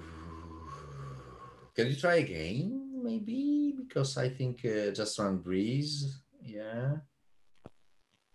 It should be much faster. Okay. 4 seconds, it will automatically answer no. It's checking the not enough disk space. Okay, but that's a warning only. Not enough resources. Okay, okay. Okay, can you, maybe the simplest way, can you find in the history the installation for Docker Compose? I'll have to see, because this 2.0 version is breaking, so I didn't know. So in the history there was this sudo URL Docker Compose URL, yes, 2005, I think, the one before the one that you see over here. Yeah, just put in releases, just set compose version.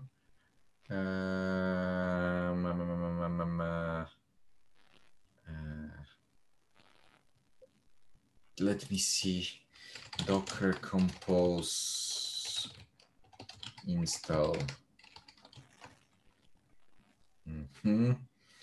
Install Docker Compose. I didn't know that they released this 2.1.0.2 version. Can you, the best, can you open the browser and go to the Docker Compose and find in Google Docker Compose install? Because there, I was quite sure, yeah, install Docker Compose, and you switch, choose Linux. Just below, scroll a little bit down. And there is Linux. Yeah, there was a tab with Linux. I don't see it. Oh yeah, here. All right. And you see, it actually installed 1.29.2 as the latest one. So I'm not sure where this 2.0 came from, but just run this one.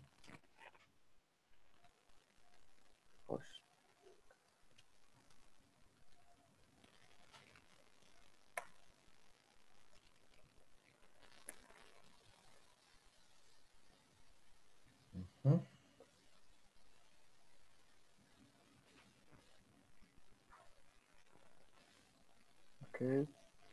And now let's see what version you have. Yeah. You need to make it executable. And then, yeah, this one mm-hmm. or this one? Yeah, I don't think you need to do this link before. You just run the version. Yeah. All right. Good. And now run Breeze. Yeah. Okay, just type no.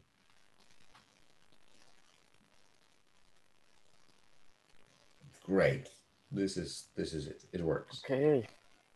There are a few warnings that you will see, like above, like for example, you can run this Airflow www compile assets. It's something that is needed for the UI. So we can just run it from here. All right.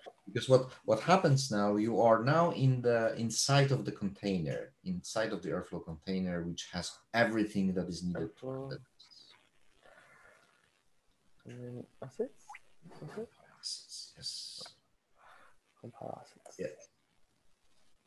Okay, so what it does right now, it compiles the assets for UI, and Breeze will tell you exactly like when you have something to do with on your system, yeah, that something is out of date and you have to rebuild it, etc.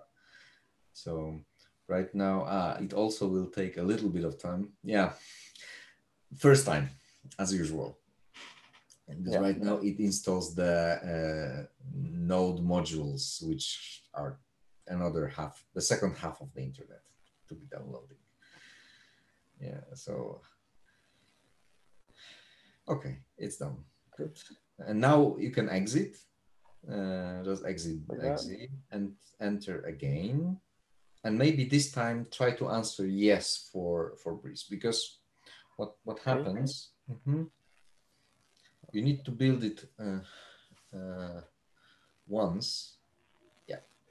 So right now what it does, it makes sure that whatever you have locally corresponds to the latest version of your source code that you have. Yeah.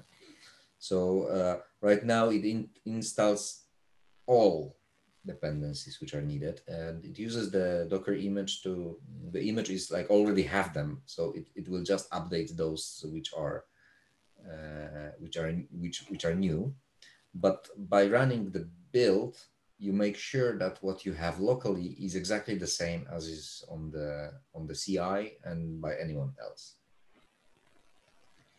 Which means that environment that you have your tests, it's exactly the same as for all the others.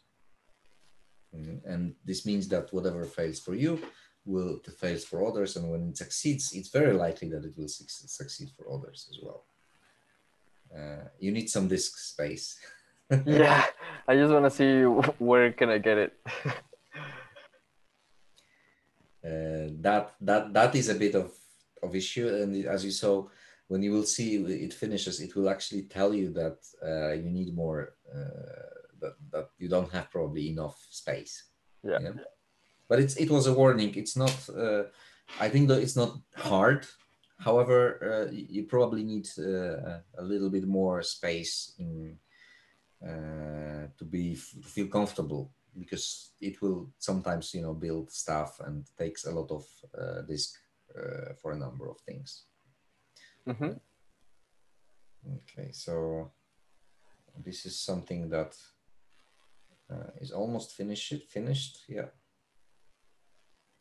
And this usually this rebuild step is only once again, and whenever somebody adds new dependencies or adds new stuff to the image, it will ask you whether you should rebuild or not. And you don't have to do it. It's just when you really want to refresh and rebuild everything and make sure that you want to know the latest and greatest stuff, and that all the tests will succeed. Okay. Good. Oh, it's almost finished. It will really take a few more seconds. Luckily on Linux, it's the Docker is usually very fast. Okay. No broken requirements. Yeah. The rest will go very quickly. The node modules for the first time. Okay.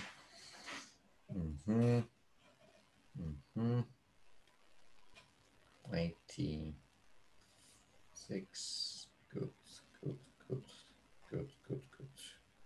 All right. Good. So you are now. So now the nice thing here is like you can run PyTest here the same way as before, and so like PyTest and tests. But this time, if you run it, you will not see those errors, and you will not see. You will see like many more tests. Not everything, but you will see many more because your environment is exactly as the one which is used in CI. Yeah. So you see now all the is being collected, and it will take that a lot. And running all those tests will take a lot of time as well. There are some ways how to speed it up, but you usually just need to run one test or a few tests or group of tests. Yeah, if you work on something, so you don't have to run all of them.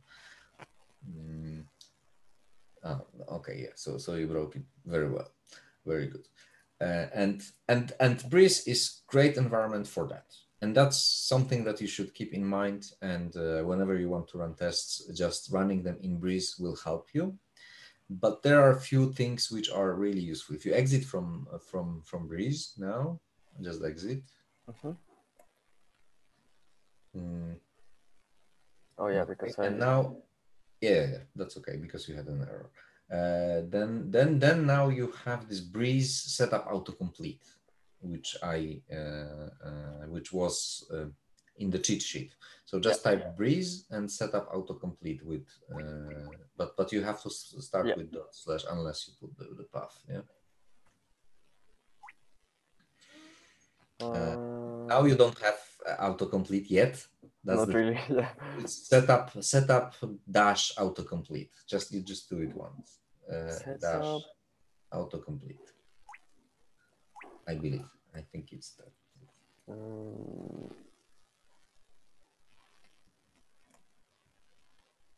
Like that? Dash, sorry. Set up dash autocomplete. Yeah, I think, as far as I remember. Yeah. Oh, I didn't press it fast enough. Yeah. All right. Yes. Okay. So now source execute this source bash completion, and next time there is this command at the end. Yeah. Either or maybe exit and re-enter the shell script. Yeah. Okay. That's the same.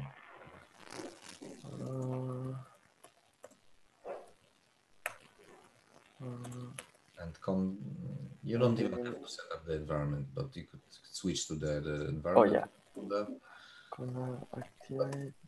Need to do that. Yeah. Okay. And then now if you type Breeze, start typing Breeze, and then you should have really nice autocomplete. Yes. I'll just display them. Yeah. So it has a number of switches, a number of options, and you don't need to understand all of those, of course. I mean, unless you do something really complex. So if you start with like, of course you can have help. So Breeze help will help you. So you can just run it. So if it,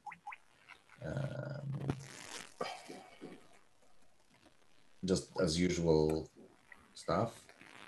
So it explains you what you can do. So by default, you do this shell command, and then you enter the command, but you can do all the other stuff, building image, building docs, a number of other stuff.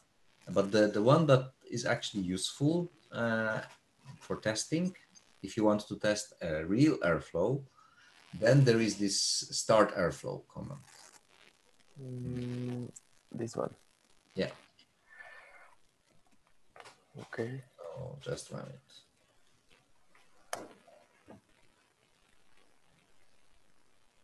And what it does now, it will open like initialize the database because we are using the database. It is all happening in the background for you. It will open 4 different terminals in TMUX. I don't know if you know TMUX. but it's just you'll see in a moment. It will just start different. Yeah, that's the whole thing, and it will actually start Airflow for you, and all the components in there. So if you make it bigger, it will just be better visible if you have bigger screen. But right now, what it does, it runs in one screen. It runs scheduler, in another workers, in another web server, in another it actually runs development version of the web server if you want to develop Airflow. And now you can connect from the browser to localhost 2000. Just open your browser just as usual and connect to localhost to 28 to 2080. Let me see. I can't remember that. Localhost 28080. Port 28080. 280. I didn't have the keyboard. All right. What was it? 28080. 8080. Yeah. Okay. Then you have Airflow running actually, and that's quite cool because that's the Airflow from your own sources. So that's the one. If you modify it right now in your sources and restart it, it will just get it here, and you can log in with admin.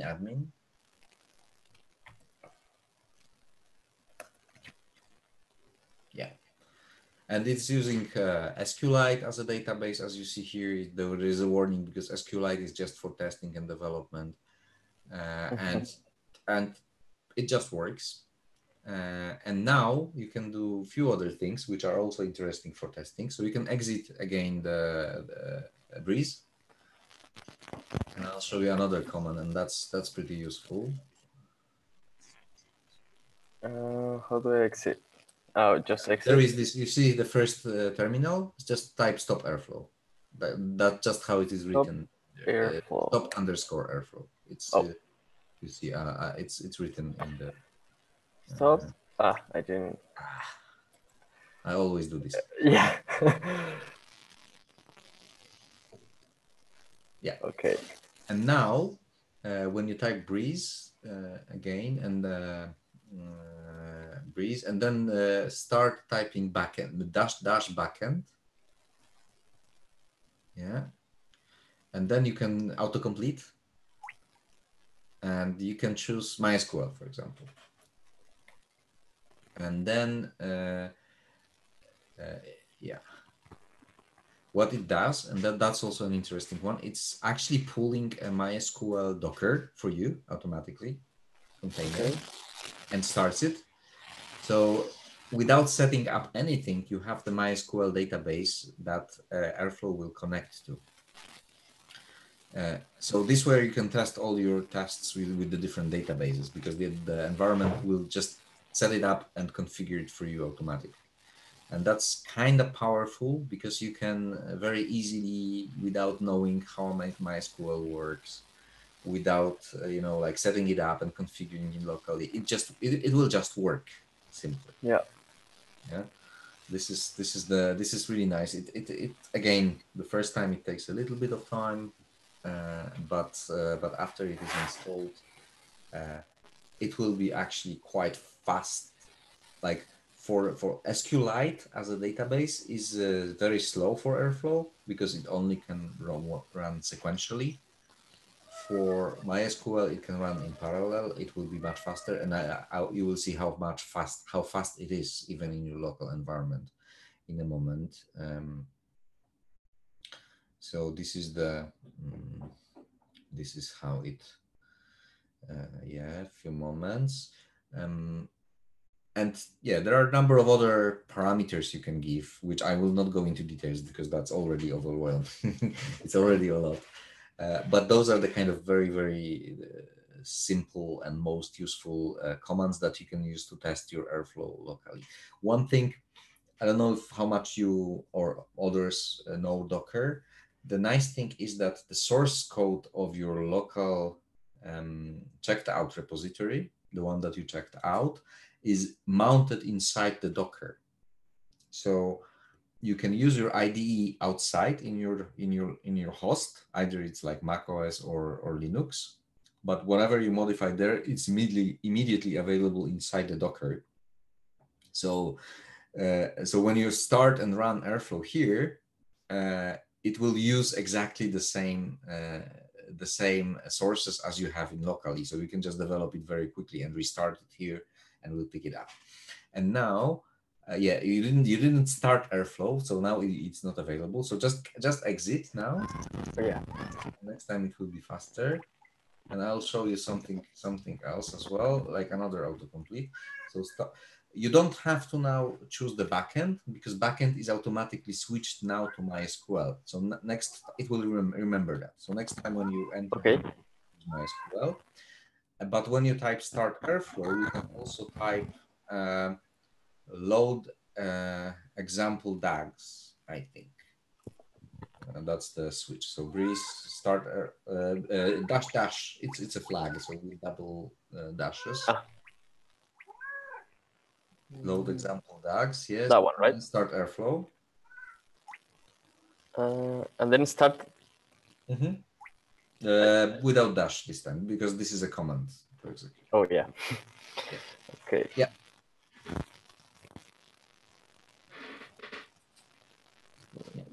Now it's going to be much faster. It will take a little bit of time to start, because now it is actually, initializing the database for you. So it creates all the schema database for you. So normally when you develop stuff, you would have to do it yourself, initialize the database, set it up. But Breeze does all the complexity for you, and it will automate all the stuff to make the environment exactly in the way that makes it usable from get-go, basically. Yeah. So you could do that yourself this way, but then it would be kind of like you need to know what you're doing initially. It takes a little bit of time. Yeah. So just try it now. It sometimes take a little bit of time to start. Yeah. Yeah. And now you see all the example DAGs. Yeah. So those are example DAGs that you can run, and you can just enable, like, for example, there is an example example complex. It's a nice one. Yeah, enable it, and then you can trigger it. On the right side, you have this play button at the very end, and it will start it. It will trigger it, and then you click on the example DAG, example complex. Yeah, click on it, and then you see, this is quite complex dependency graph.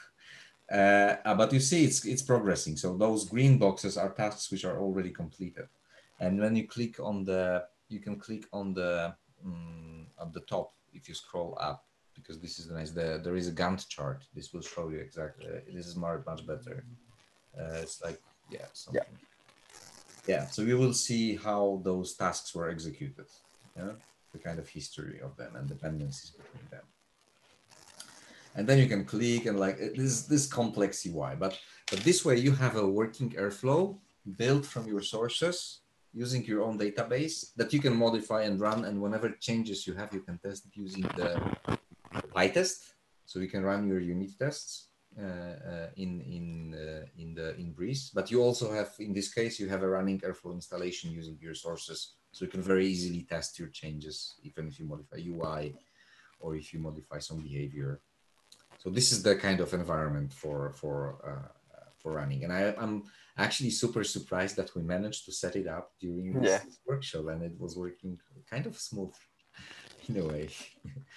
Yeah. So I'll not, of course, go into details. The menu is kind of like, there are lots of different features here, so we will not go into this. But let's maybe go back to let's see. Yeah, basically, this is all you need. This is all you need to test and develop Airflow. Yeah, you have actually, now you are ready to go and do the great things, like develop Airflow.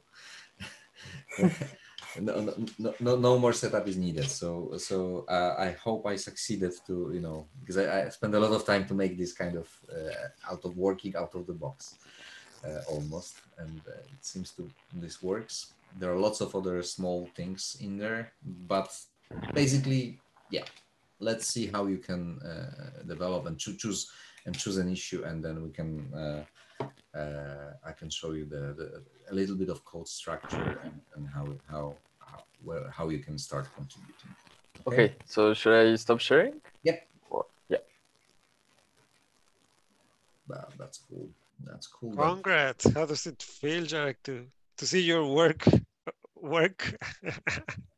Yeah, it's great to see that it works, actually, you know, like it's wow. I mean, yeah. And what makes it easier is like on Linux it works best, yeah, because I have Linux. So yeah, good. So share screen.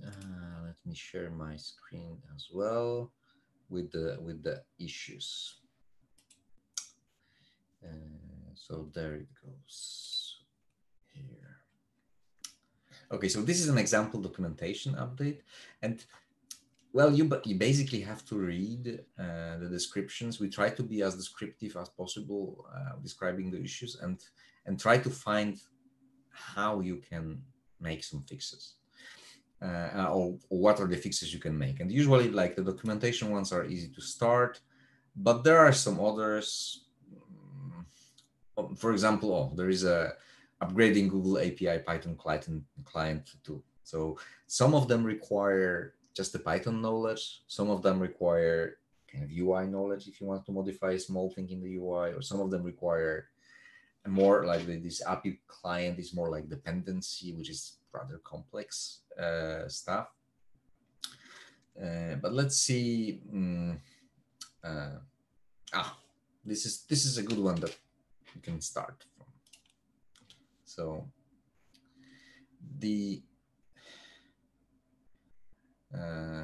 or maybe not. Change my mind. Let's say okay, maybe some coding. Maybe not. Let me see.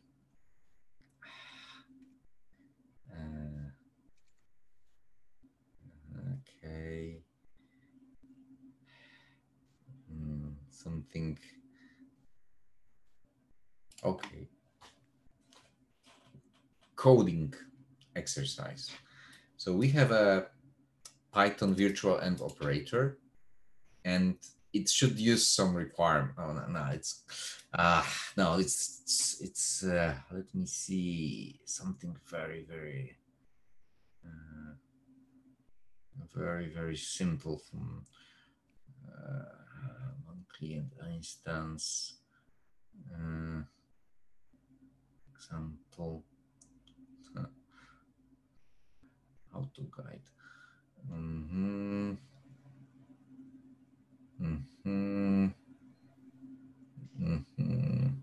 Those are not that simple ones, I see. Okay, but maybe this. So just adding documentation first, because this is also a little bit of coding.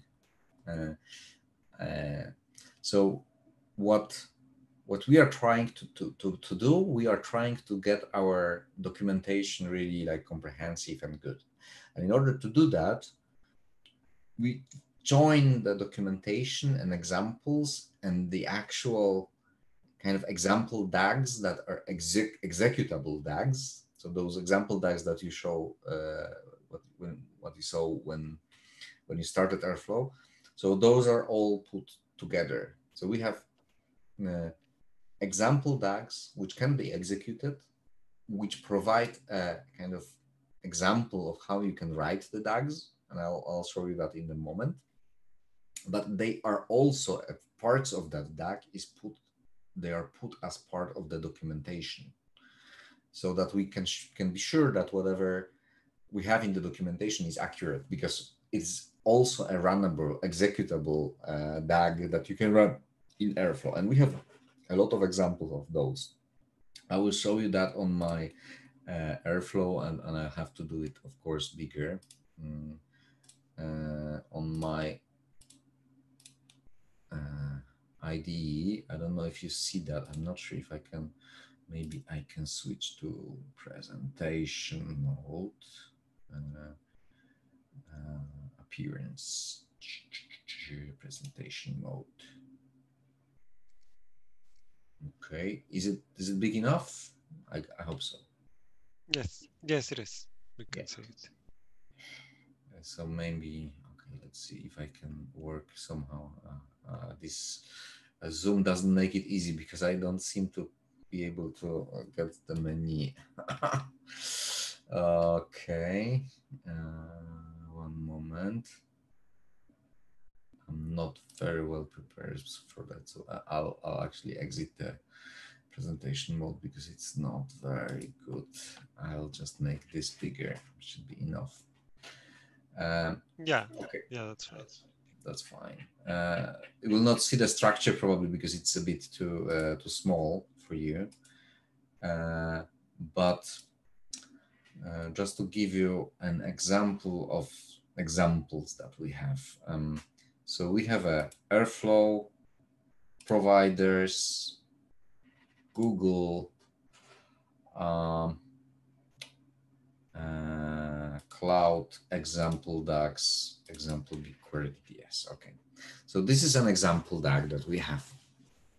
And just to explain you a little bit also how Airflow works, you create a DAG. This is Python. This is all Python code. Yeah. So we are using some Python constructs. We name it somehow. There is some schedule interval, some start date parameters. Then you have tasks. So each task is this operator, for example, here. So this is an operator. It creates a task. There is creating transfer operator. There is like start transfer operator. There is a sensor that waits for it to complete. And all those are automatically put together as dependencies between them are put. So first the create data transfer is run, then there is the service start transfer, and there are some dependencies which are automatically created. And this is the way how you make dependencies between the tasks, for example, and some of them are automatically created. It's kind of, you don't need to understand that, but this is basically how most of the DAGs for Airflow look like. It's like creating some operators, putting them together, dependencies between them. And by doing that, Airflow knows how to create this nice graph, like the complex graph you saw, like it will just build it automatically. But what is important here, we have a lot of those example DAGs are explained in the documentation as examples. And this documentation takes part of those DAGs, extracts them, and puts them into documentation. So if I switch now, go to this is example BigQuery DTS, whatever service is this, we have lots of them. Yeah? So I'll go there, Airflow Apache org, documentation. I know where it is, so I'll just go there directly to Google, operators, cloud. You see how many of those we have here. DTS. So this is the operator documentation. Yeah? And it explains stuff, how it works. And part of this documentation are those examples that you saw. So if I switch here, you see this is a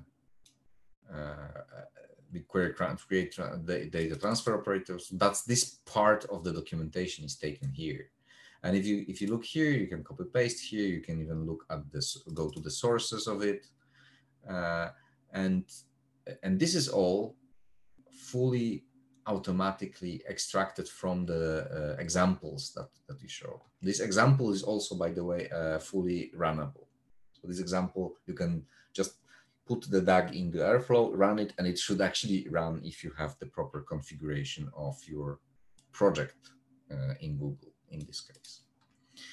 So what we want to do, we want to improve our documentation and add more examples of how things should run.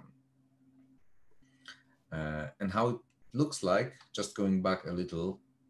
So this is an example DAG, but there is also corresponding docs, Apache Airflow providers. And again, of course, this, how you find it, it's like there is a big hierarchy structure, but I'll find the one which is responsive to those big query DTS. So, okay.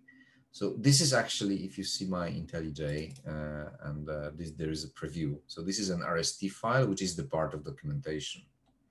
And this exactly what you saw before here.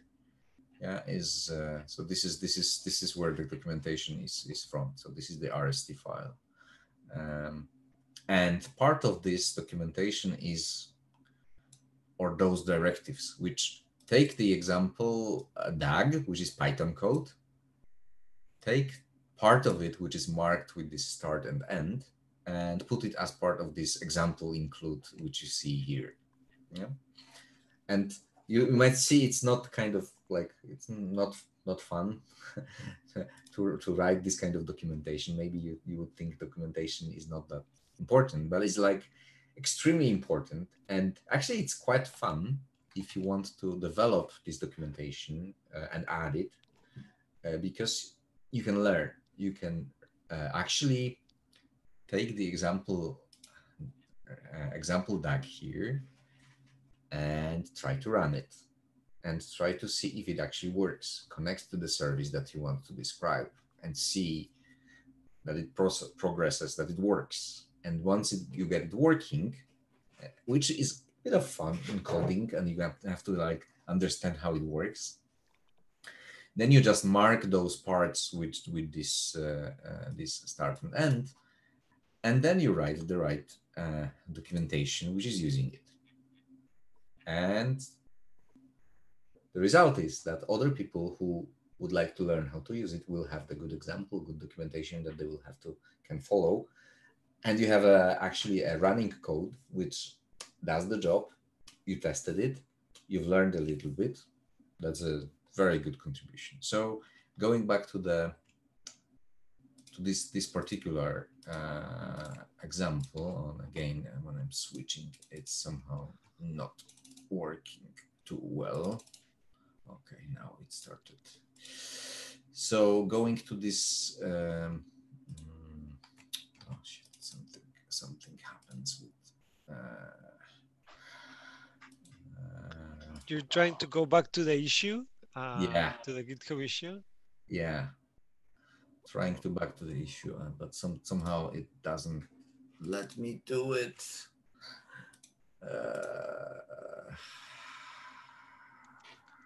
Where was it? I think it was here. Yeah. So QBall operator. So we have to find the QBall operator, which is somewhere.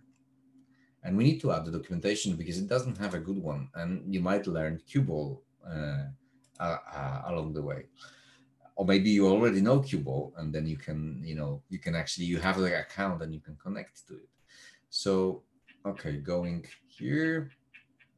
Okay, there is a provider, QBall, whatever QBall is, I don't know too much. It has some example DAGs actually, yeah. So actually you don't even have to, learn it too much, because you can see that somebody already wrote it, but just running and seeing and learning what QBall does, and being able to try to run the DAG. There are a few DAGs here. There is like one DAG, a second DAG. So, okay, somebody has done the job before and prepared those DAGs. That's good. Then you can just run and test and learn how those works. But now the problem is that we don't have a documentation using those examples. So if you go to the okay, 5 minutes. So I'm just finishing. So if you go to the documentation, so don't be afraid, Pedro. Okay. So yeah, the corresponding folder structure for documents is not there, so I suppose the documentation for the QLA is just plain. We have just example DAGs here that we can go through, but there is no documentation, and you need to just find the create the RST file in the right place. Qbol is here, so it has only 3 files, but then if you look at other providers like the Google, which I I showed you, there is a way how to add new RST file, mark those marks here for examples, and explain what's going on. Actually, the explanation is here. If you look here, somebody already spent some time to add the kind of comments, but they are in the example DAG, not very useful. It would be great to have them in the documentation. So this is an example issue to implement, and how to work, how this works, how to use the environment that you use. So you can connect your IDE, you can run this DAG through the Airflow that you have installed in Breeze. You can modify the code and run some tests on Qbol to see if it's running. But also you can use Breeze to build the documentation. So there is like build docs command. And when you make this RST file and modify it, you can just run the docs, build the docs. It's all explained in the document, in the command line, in the help, and in all the multitude of documentation we have, how to build documentation. But you can run it locally in Breeze and test it. I haven't shown one thing, which is pre-commit, and I will have no time. I should have done that. But the next thing that you should do is to go through the contributors guide and read about the pre-commit and how to install it and how to run it, because then it will work in the way that whenever you try to commit any change, it will also run 70 or 80 checks to see if what you are committing is good, and it will even automatically correct for you any kind of mistakes that you've made, and not any, but some. And you will be able to much faster iterate, because all the changes you've done will, like all the errors will be shown to you before you commit the code, before you send it to the CI, before you send it to us. The next steps, and we will not go into details. I'm happy that we shown the development environment setup and everything working, but the next step is like to submit the PR and start communicate and make code review. But this one is something that we will have to do online, in terms of just submit the PR, just read the contributors guide, submit the changes, and just read through the pull request guidelines, and then we meet online, and I will be helping you, or ping me if you need any help, if you want to contribute, and I'll be happy to help remotely via Slack or via communication on GitHub in PRs and explanation, and happy to help you. I'm happy that we have this environment, that everybody saw how to start, how to be, how to use it, and that's it. Okay. Jarek, how do we contact you? How can we ping you? First of all, on Slack, Airflow Slack, there is Jarek Potiuk. I'm always like either Jarek or Potiuk, or Jarek Potiuk. It's best to, if you have some questions and some issues, and you would like to ask questions, it's best to ask on the public channels, because then others can help, not only me. I might not be available at that time, so just ask your question on like troubleshooting or development channel. And then GitHub. On GitHub, you have you can also mark me with @Potiuk, and also in Slack, if you want to ping me, you can mark me with @Potiuk or @Jarek Potiuk. I can't remember on Slack, and that's it. Okay, I just posted in the chat the URL to get an invite to the Airflow Slack. It's apache-airflow.slack.com. If you go there, you get an invite to join the Airflow Slack. I think it's a different URL, but on the community page, oh, that's right, Airflow, you will find the right one. on the community page of apacheairflow.org. Yeah, my bad. That link that I posted is the direct URL to the Slack, but if you don't have an invite, you won't be able to log in. So I need to But post. it's you will find it on the community page of Apache Airflow website. Okay. There is a link how to get the invitation. Okay. Well, thank you so much, Jarek. Thank you. And we will share the recording. I just realized that some of you may need it before this weekend. So we'll apply ourselves to it so that you can get the recording before this weekend. Thank you so much, Jarek. Good night. Thank you.